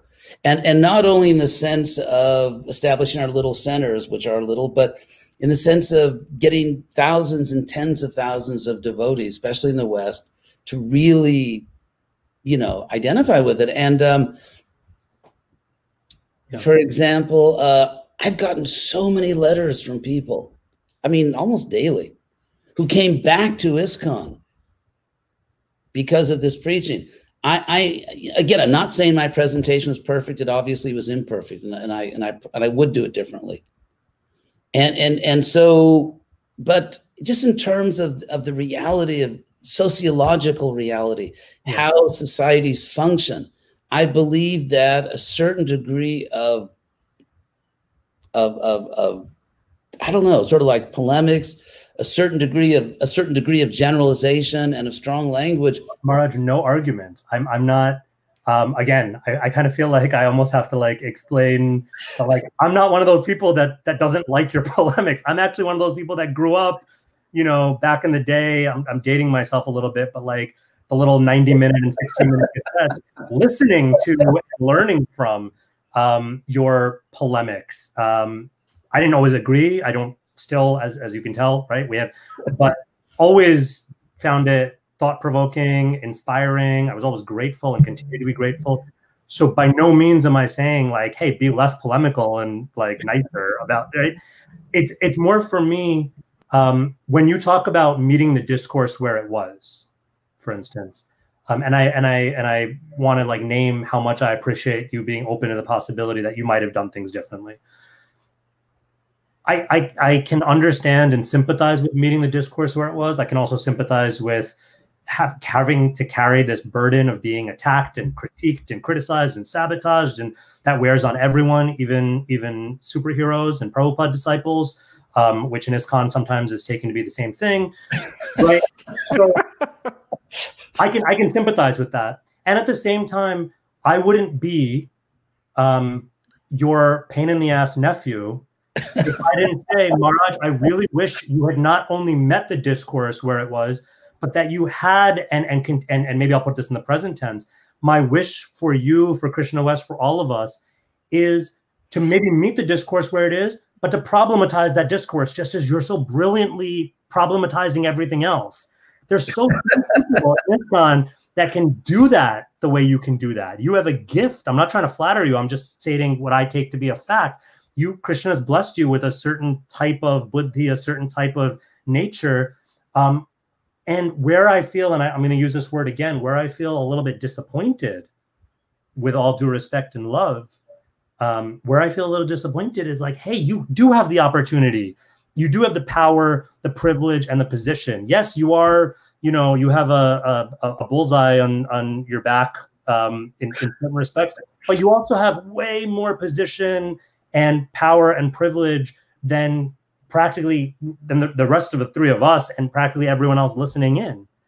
I would love to see you, Maharaj, taking the discourse, elevating the discourse, problematizing the discourse, saying, hey, it was helpful for a hot second to frame things in Indian and Western, but also like that can become an easy out dichotomy also. You mentioned chauvinism a couple of times, and I'm glad you did, because I recently heard a lecture of yours called, I believe it was called The Culture of Chauvinism. You gave it in Germany. And I wanted to share with you, Maharaj, how much I appreciated, particularly the beginning of that lecture, right? I don't know, that's a real backhanded compliment, right? I appreciated the beginning of your lecture.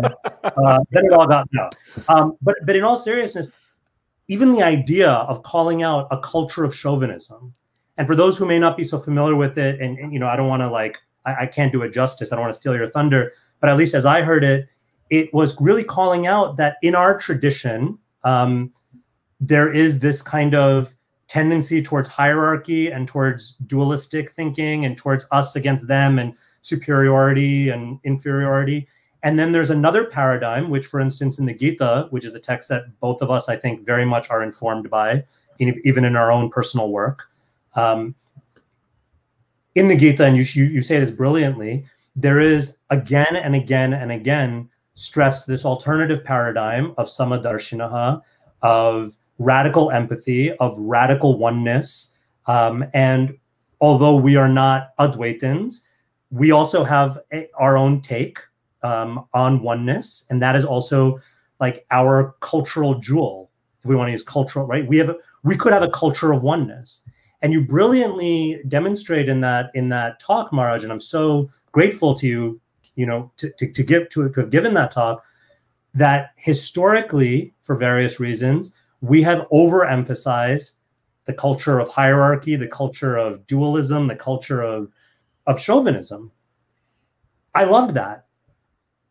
And then when the conversation turned to talk about that culture of chauvinism in terms of Indian chauvinism and Western something else, to me, again, that was a missed opportunity, or that is a missed opportunity to say, let's do the hard work of uprooting a culture of chauvinism at its deepest level. It may show up symptomatically as a certain, I'm not even going to like, I mean, I don't want to speak for anyone else, but at least in my experience, it's a very kind of superficial, selective, even appropriative, right? We want to talk about like cultural appropriation as like a hot button issue.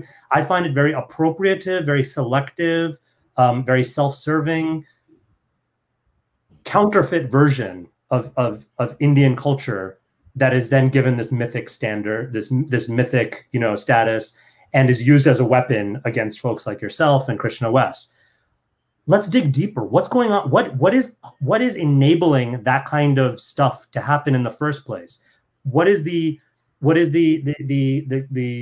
culture of you know, us against them, as you laid out? What is the culture of fanaticism and dogmatism? What is the culture of, and I'm sorry to like to now like, you know, maybe get the attention of and ruffle the feathers of maybe the folks who are hanging out very much in the East quadrant, if we're, or, you know, if we're on the far right or whatever.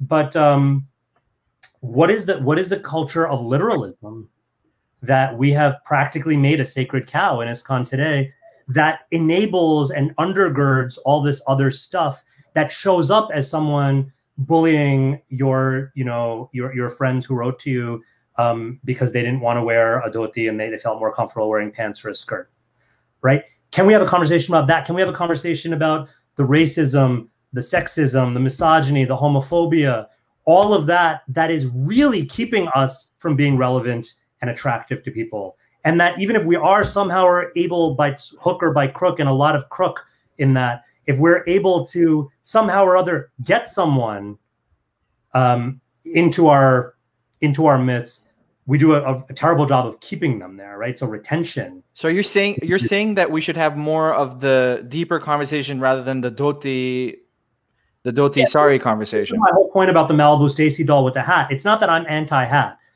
Maharaj, you've met a bunch of people that somehow or other are really threatened by hats and have like given you the anti-hat piece of this. I'm not one of those people. I'm not anti-hat. By anti-hat, what do you mean? Because some people may have not watched the previous episode. I don't know it myself.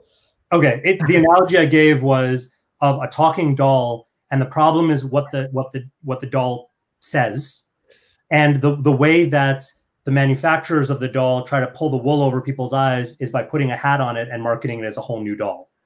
Okay, and that is synonymous with what? And that is synonymous with, or that is what I'm equating with, if we stay surface level, then a lot of those same dysfunctions go on under the surface, but we all pat ourselves on the back. I'm not saying you're doing this, Maharaj, but there's a tendency that we can pat ourselves on the back and say, problem solved, because we switched out the hat, or we switched out, you know, skirt for pants or pants for skirt. Yeah. But we're not dealing with the underlying dysfunction. We're not dealing with what it is that actually is manifesting as this rigid adherence to certain things and holding certain things in ISKCON sacrosanct because that's the way we've always done it, and even elevating those things somehow. Yeah, I think I like what you're saying, and I generally agree with you. By the way, the Spanish speakers have given up on me, I think, because I can't. Yeah, for my sure. apologies to them. But, espero que sigan traduciendo. I hope they keep translating. Yeah, I mean, generally, I agree with you, and I think, and I welcome your call, which you've made several times in our talk, to look at some of the deeper, perhaps you could say, psychological or socio-psychological aspects, like what's really going on. I think that's very good. And at the same time, I mean, in a complementary vein, not like, no, not what you said, this instead, but rather as a complementary, that Aristotle, in his Nicomachean Ethics, his famous book on ethics, he writes that one becomes virtuous by practicing virtue, sort of sadhana virtue, It's like if you, when you're raising your children, if you, teach them to have manners, you train them that, you have to talk to people in a respectful way and so on. And then by doing that, it actually inculcates a certain type of desirable behavior. So I agree with you. I think the discussion you're calling for would be very valuable. And so I think it's an excellent idea. At the same time, I think that sort of insisting that people be treated properly is part of it. Because I think a lot of the people who are, let's say, were perpetrators of a type of, let's say, not treating other people generously, they may be the last people to sign up for a course on the psychology of chauvinism or something. And so I think there are parallel tracks. One is and I welcome that discussion. I'm glad you've been mentioning that many times, and I think it's a great idea. And that discussion should take place. At the same time, I think certain types of behavior should be, if I dare to say it, stigmatized, such as just mistreating people, not treating people well. And so I think both of those have a place. Can we stigmatize the what is truly the dysfunctional behavior without stigmatizing the cultural trappings that happen to go along with it in this example? Yeah, of course. Because like in that, although I mean, if it were the case that significant numbers of leaders or just devotees were so, how should I put it, appreciative of abstract philosophical and psychological principles, that if you just teach them these general principles, they will then conscientiously apply them in their lives and do the right thing. But I think that my experience of humanity, even that portion of it that joined the Hare Krishna movement, is that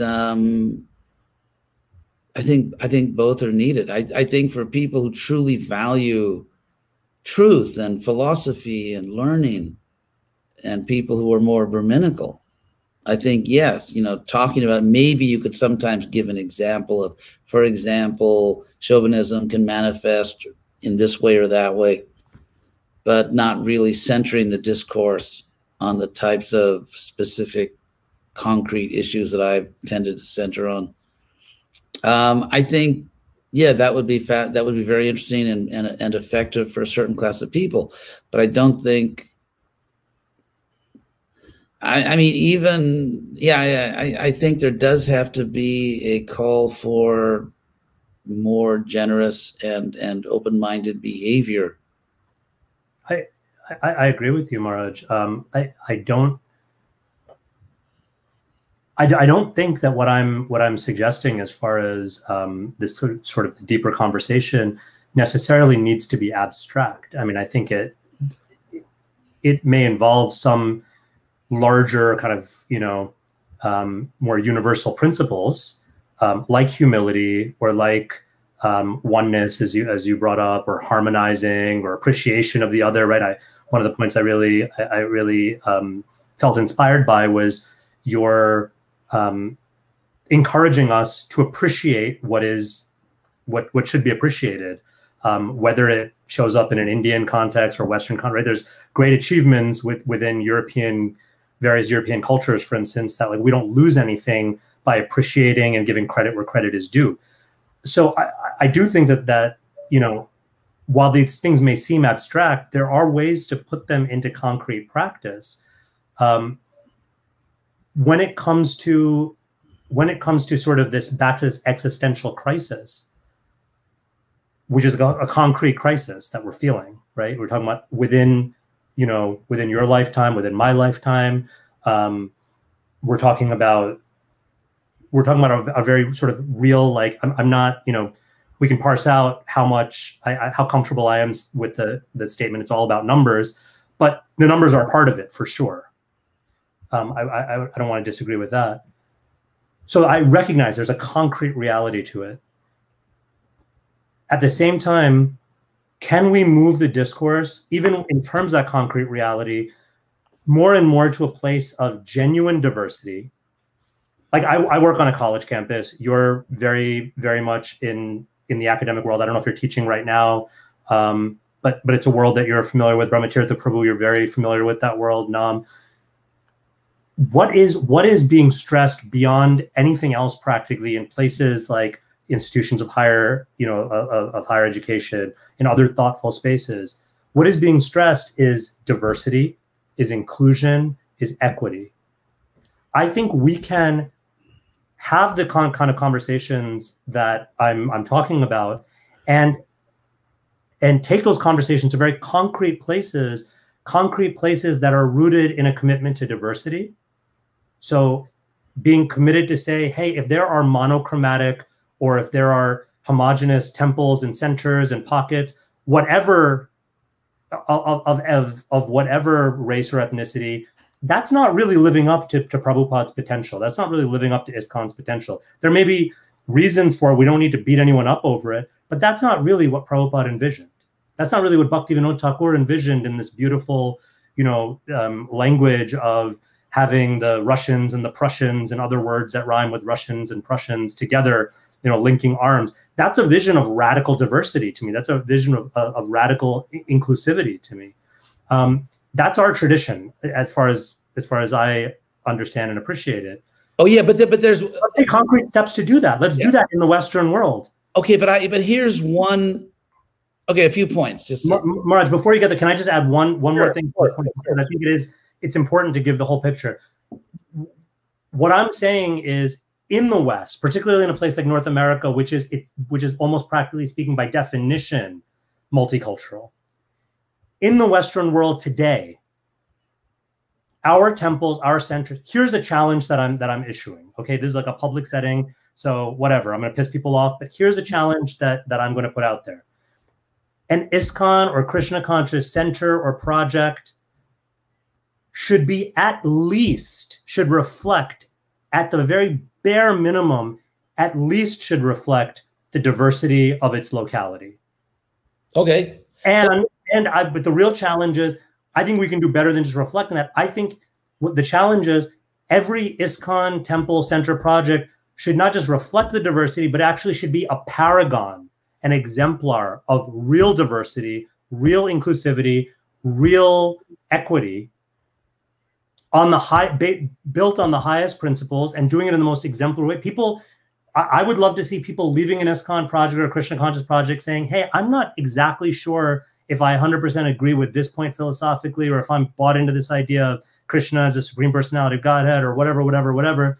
But one thing I cannot fault these people with is they walk their talk as far as spiritual oneness, as far as embracing diversity, as far as living out that culture. Yeah.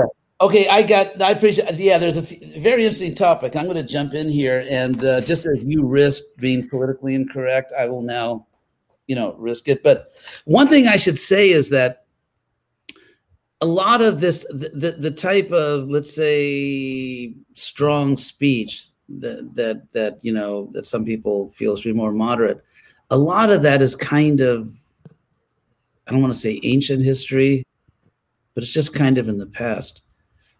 I mean, for example, we have a Krishna West Council. It's kind of like our little governing body, which is international and diverse. And they're actually much nicer than me. They're actually much nicer than me. And they're really not radical. They don't even talk about these things. I mean, there was a time when it's kind of like, you had sort of like break the wall down. And Brahma Tirtha, actually, after I got back in the JVC, Brahma Tirtha said these few simple words that really I felt came from Krishna. And he said, the war is over. And so I would say, if you look at Krishna West projects, where they're flourishing in different countries and everything, devotees they don't really talk about these things anymore. They don't, all these things about dhotis and saris. That's kind of like, that was a certain stage in the dialectic, thesis, antithesis, synthesis. In a sense, you're calling for a dialectical synthesis. And I think we're actually kind of there. So the actual leaders of Krishna West, I mean, not people that just flame online or something. But the actual leaders, the official leaders of Krishna West, are actually very moderate. They don't really attack anyone, and this is not really like the discourse we're talking about that was a little radical. It's really not even the discourse anymore of Krishna West. It was like, if you look at most of the lectures where I talk about that, they're from, several years ago. So that's one thing. Yeah. So just to finish this, just a few points I have to get out, and then Brahma Tirtha can speak. And that is, as far as you mentioned about the sadhu, place for the sadhu. I actually said there's a place for the lone sadhu. And in the sense that, take someone like Hridayananda Swami, who's obviously an excellent devotee, and nothing could be more authentic than Hridayananda Swami, dressed like an Indian sadhu. I mean, it's 100% authentic. He obviously was a sadhu who somehow took birth in the Chicago area, and so and he's welcomed everywhere he goes. I mean, people appreciate him, the media, everywhere he goes. But I'm saying it's the lone sadhu. It's like the Dalai Lama, the darling of the West. But if let's say there were like 100 Dalai Lama followers, Western people, all dressed like him, that would have a different reaction. But then the last thing I want to say, and then Brahma Tirtha wants to speak, and that is about diversity. First of all, obviously diversity. I mean, I've preached all around the world. I've preached to people of every, possible race and ethnicity, and I was very happy to do it, and I continue to do it. So obviously we're not the body. That's our whole thing. You're not the body. We're all souls. It doesn't matter your gender. It doesn't matter your ethnicity, your race. I mean, if we don't get that, we haven't understood anything. At the same time, I think that the diversity which is being pushed by the left is very hypocritical, especially by the academic left. I think it's very hypocritical. It's been noted by many educational leaders, including presidents of the most prestigious universities in the country, that the hypocritical call for diversity, because it's not viewpoint diversity. It's just like, so you can have, let's say, on an Ivy League campus, a black student and a white student who both are privileged, both went to the best schools, and both, agree on everything politically. So viewpoint diversity has actually been persecuted. It has been, purged. So if you look, for example, at the, and they study these things, at the let's say percentages in humanities faculties, percentages of professors who lean left, percentage that leans right. Let's say back when I went to college, when there was all the revolution in the late 60s, it was about 2-to-1, like left over right. Maybe, 2 liberal professors to a conservative professor. Now it's something like 32-to-1. And so, I mean, this whole thing was, the medicalizing, the fact that if it's actually a medical threat to you on the campus, if someone disagrees with you, you need safe spaces and trigger warnings. And this is, I mean, this is really all over the internet in terms of social scientists and educational leaders. I mean, criticizing this, thinking it's, it's absurd. So the kind of diversity that they call for, it's almost like if you get, let's say you get a community like a Chicano community, they're just getting together for something. Yeah, that's what they do. They get together. Or a Filipino community, or an African-American community, or an Indian community. I mean, they tend to live in neighborhoods together. It's always been that way. People feel comfortable with people like them. And yet in the West, if you're a white person and you feel comfortable with white people, you're racist. Every other conceivable racial and ethnic group can feel comfortable with people who are kind of like them and share certain things, except one group, that they do it, they're evil. And so I'm not justifying racism or anything like that. So I think that when you said diversity, I agree with you. I'm not disagreeing with you. And if ISKCON is, international society, international means diverse. It means diverse. And we're supposed to be the people that don't identify with the body. So I 100% agree with you. It's just that I think the way that, and like you mentioned, appropriation, like culture appropriation, I think there's one, probably should get a gold medal for one of the most idiotic ideas in the history of the Western world. But anyway, I won't go into that, but there's a lot of good arguments behind what I'm saying. But 3 more podcasts, yes. Maharaj. I mean, we're coming up to 2 hours now. Okay, so I'll just end with this sentence. So I agree with you 100% about we are the international, you're not your body, Society for Krishna Consciousness. And we should show that. At the same time, I just don't want to get sucked into what I find to be the extremely hypocritical and historically ignorant way that some of these words are used by the political left. Brahma Tirtha Prabhu, did you want to add something? Yeah. The key principle is Samadarshana. And Prabhupada was very concerned that we have that equal vision. We're somebody's Western or Indian, Russian, man, woman. We really have to see the unity beyond the diversity. And that's what makes ISKCON temples work well. Prabhupada was so pleased when Bhaktivinoda Thakur's prediction of all the different ethnicities dancing together in Mayapur. He made the prediction. 100 years later, it happened. And so there is a natural diversity out there. I mean, people of the same ethnicity or people from the same city. I mean, if I meet someone from my city in New Jersey, I'm going to sit with them at a Sunday feast, obviously. Talk to them. We're all going to do that.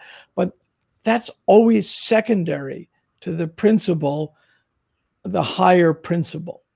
And ISKCON works well when the higher principle's in place. Take it with the topic that brought this discussion, the Indian community. Naturally, it's going to be a topic because there's such a large Indian community that's part of ISKCON. But the important thing with the Indian community is they're not Indian. I'm not American. That we're working together to please Prabhupada, and the cultural trappings that every one of our communities is going to have. I'm from a Jewish New Jersey community. I have certain cultural trappings. We all do. And no denying them, and we can be comfortable in that skin, knowing that is only our skin, and what really counts is a spiritual oneness. And one of the biggest dangers in ISKCON, and Venkata has really pointed this out, is to start dividing the world up Indian American. And we see in ISKCON India, sometimes that can be we can see some racial lines get drawn. We can see in South Africa, ISKCON, sometimes racial lines get drawn, and we see it in other places. And when racial lines get drawn in ISKCON or ethnic lines get drawn, then we are absolutely, totally missing the point of what is the unity behind the diversity. Again, we can't deny some diversity. It's just natural. But it's the unity is the overriding principle, and the diversity, to me, is the detail. So I think, Venkata, you made a very important point that we not get distracted by too much distinction between, let's say, Indian and Western was the seminal distinction that began this podcast. Also, I think, Hridayananda, you're making the point that we still have to be observant to who our audience is, what our mission is, and are we accomplishing it? In other words, are we getting too wrapped up in a particular ethnic identity such that we lose our mission? There has to be a middle road balance here. People are always going to identify somewhat ethnically. It's just the way the world is. And it's not necessarily a bad thing. The bad thing is when it becomes a source of division within the society. Not only is it a bad thing, it's the worst thing. It's terrible. And I think, Venkata, you're trying to appeal, let's not go down that road. And I think Maharaj is trying to go down the road. I think saying the same thing, let's not go down that road either. Because if we make it an Indian culture,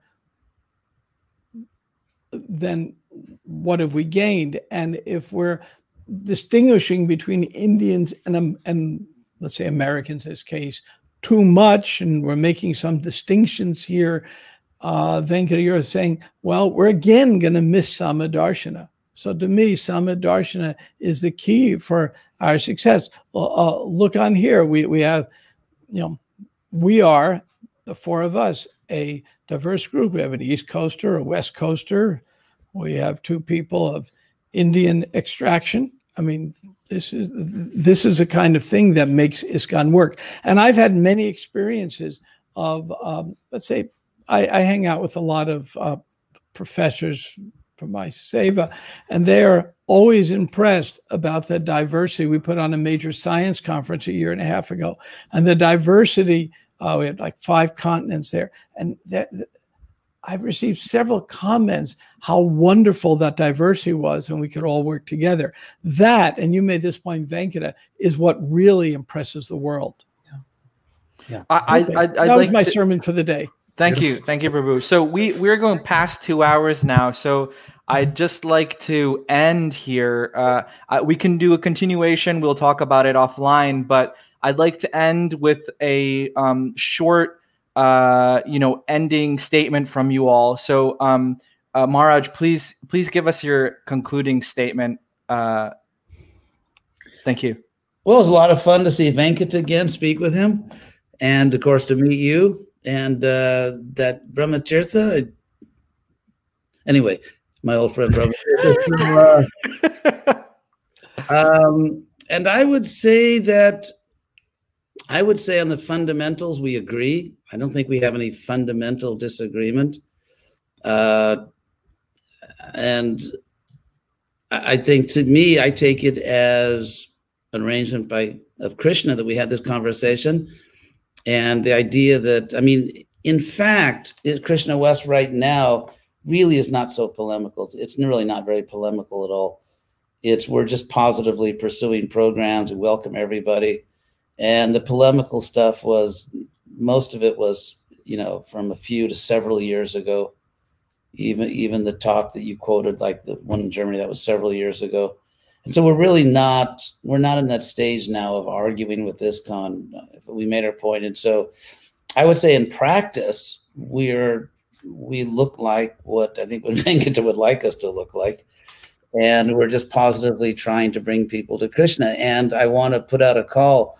If anyone out there with any kind of body, male, female, Indian, Western, you are most welcome. There's absolutely no racial requirement or ethnic requirement. I mean, we're trying to reach Western people. If you have a good way to do it, please help us. You're most welcome. And thank you, Namarasa, for this opportunity to explain ourselves. It was deeply an honor, Maharaj. I grew up watching your debate with Ted Patrick, and I was just such a big fan. Venkata, like in Ted Patrick's seat. Venkata, go ahead with your concluding statement, please. Well, likewise, Maharaj, this was a pleasure and an honor, and I think we could have gone on much longer, and hopefully those conversations will go on. You mentioned earlier having this kind of Kshatriya tendency, and I've been told, I don't know how accurate it is in my own case, but I've been told that about myself sometimes. So I think there's some resonance there. And I think also, things get feisty and fiery, and good things can come of that. Although I appreciate the need to engage that rajas creatively, and then also situate ourselves in sattva. And hopefully we're on our way to doing that. But using the Kshatriya kind of imagery, I just wanted to say that, and again, I've said it before, I just want to reiterate how much I really do from my heart appreciate the boldness and the innovativeness and the courage, frankly, especially knowing a little bit more of the history now. I can use that word even more purposefully. The courage that it takes to kind of, to put yourself out there on a limb and to make this call.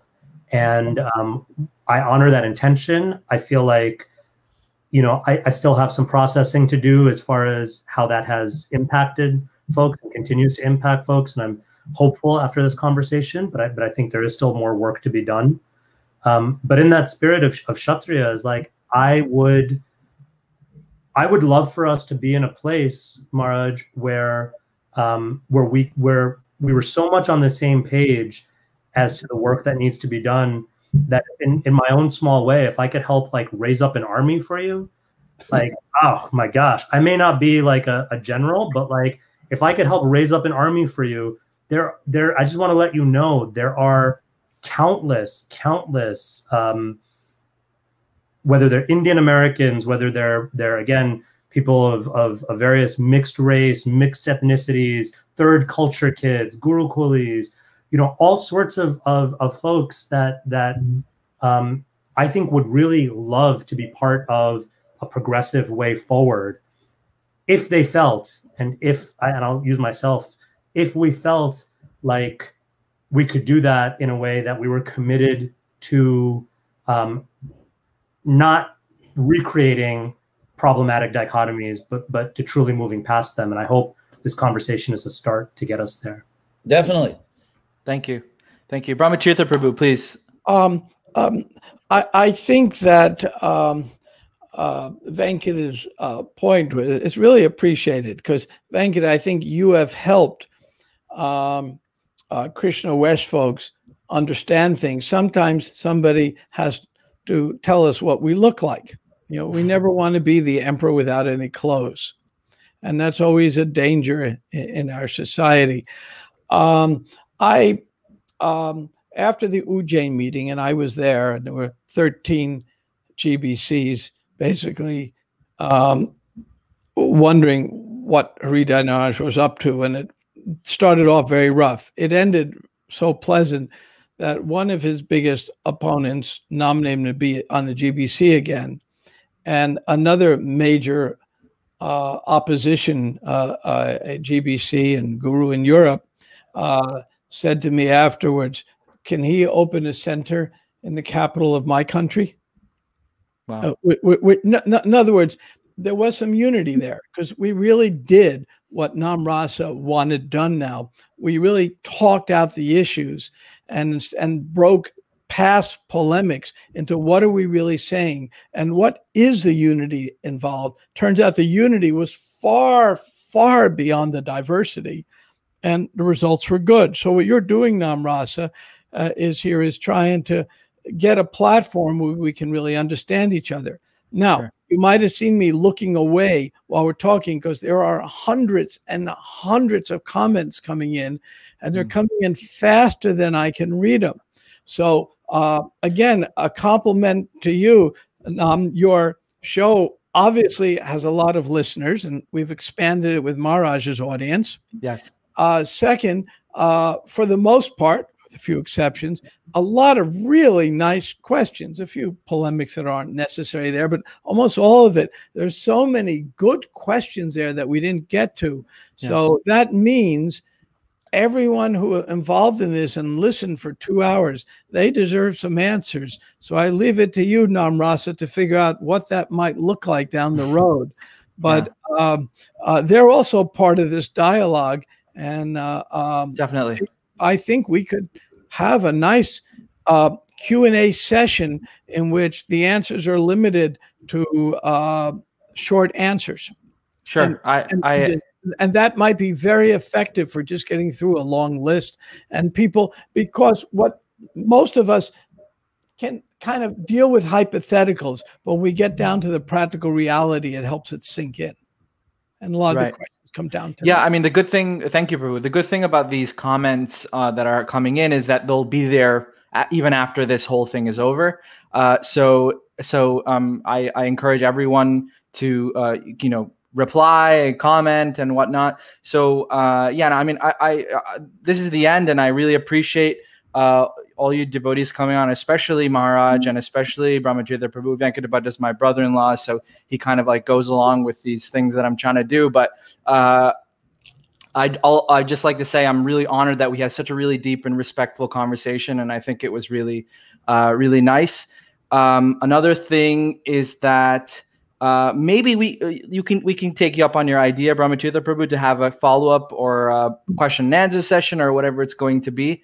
But with that, I say thank you again for all our listeners.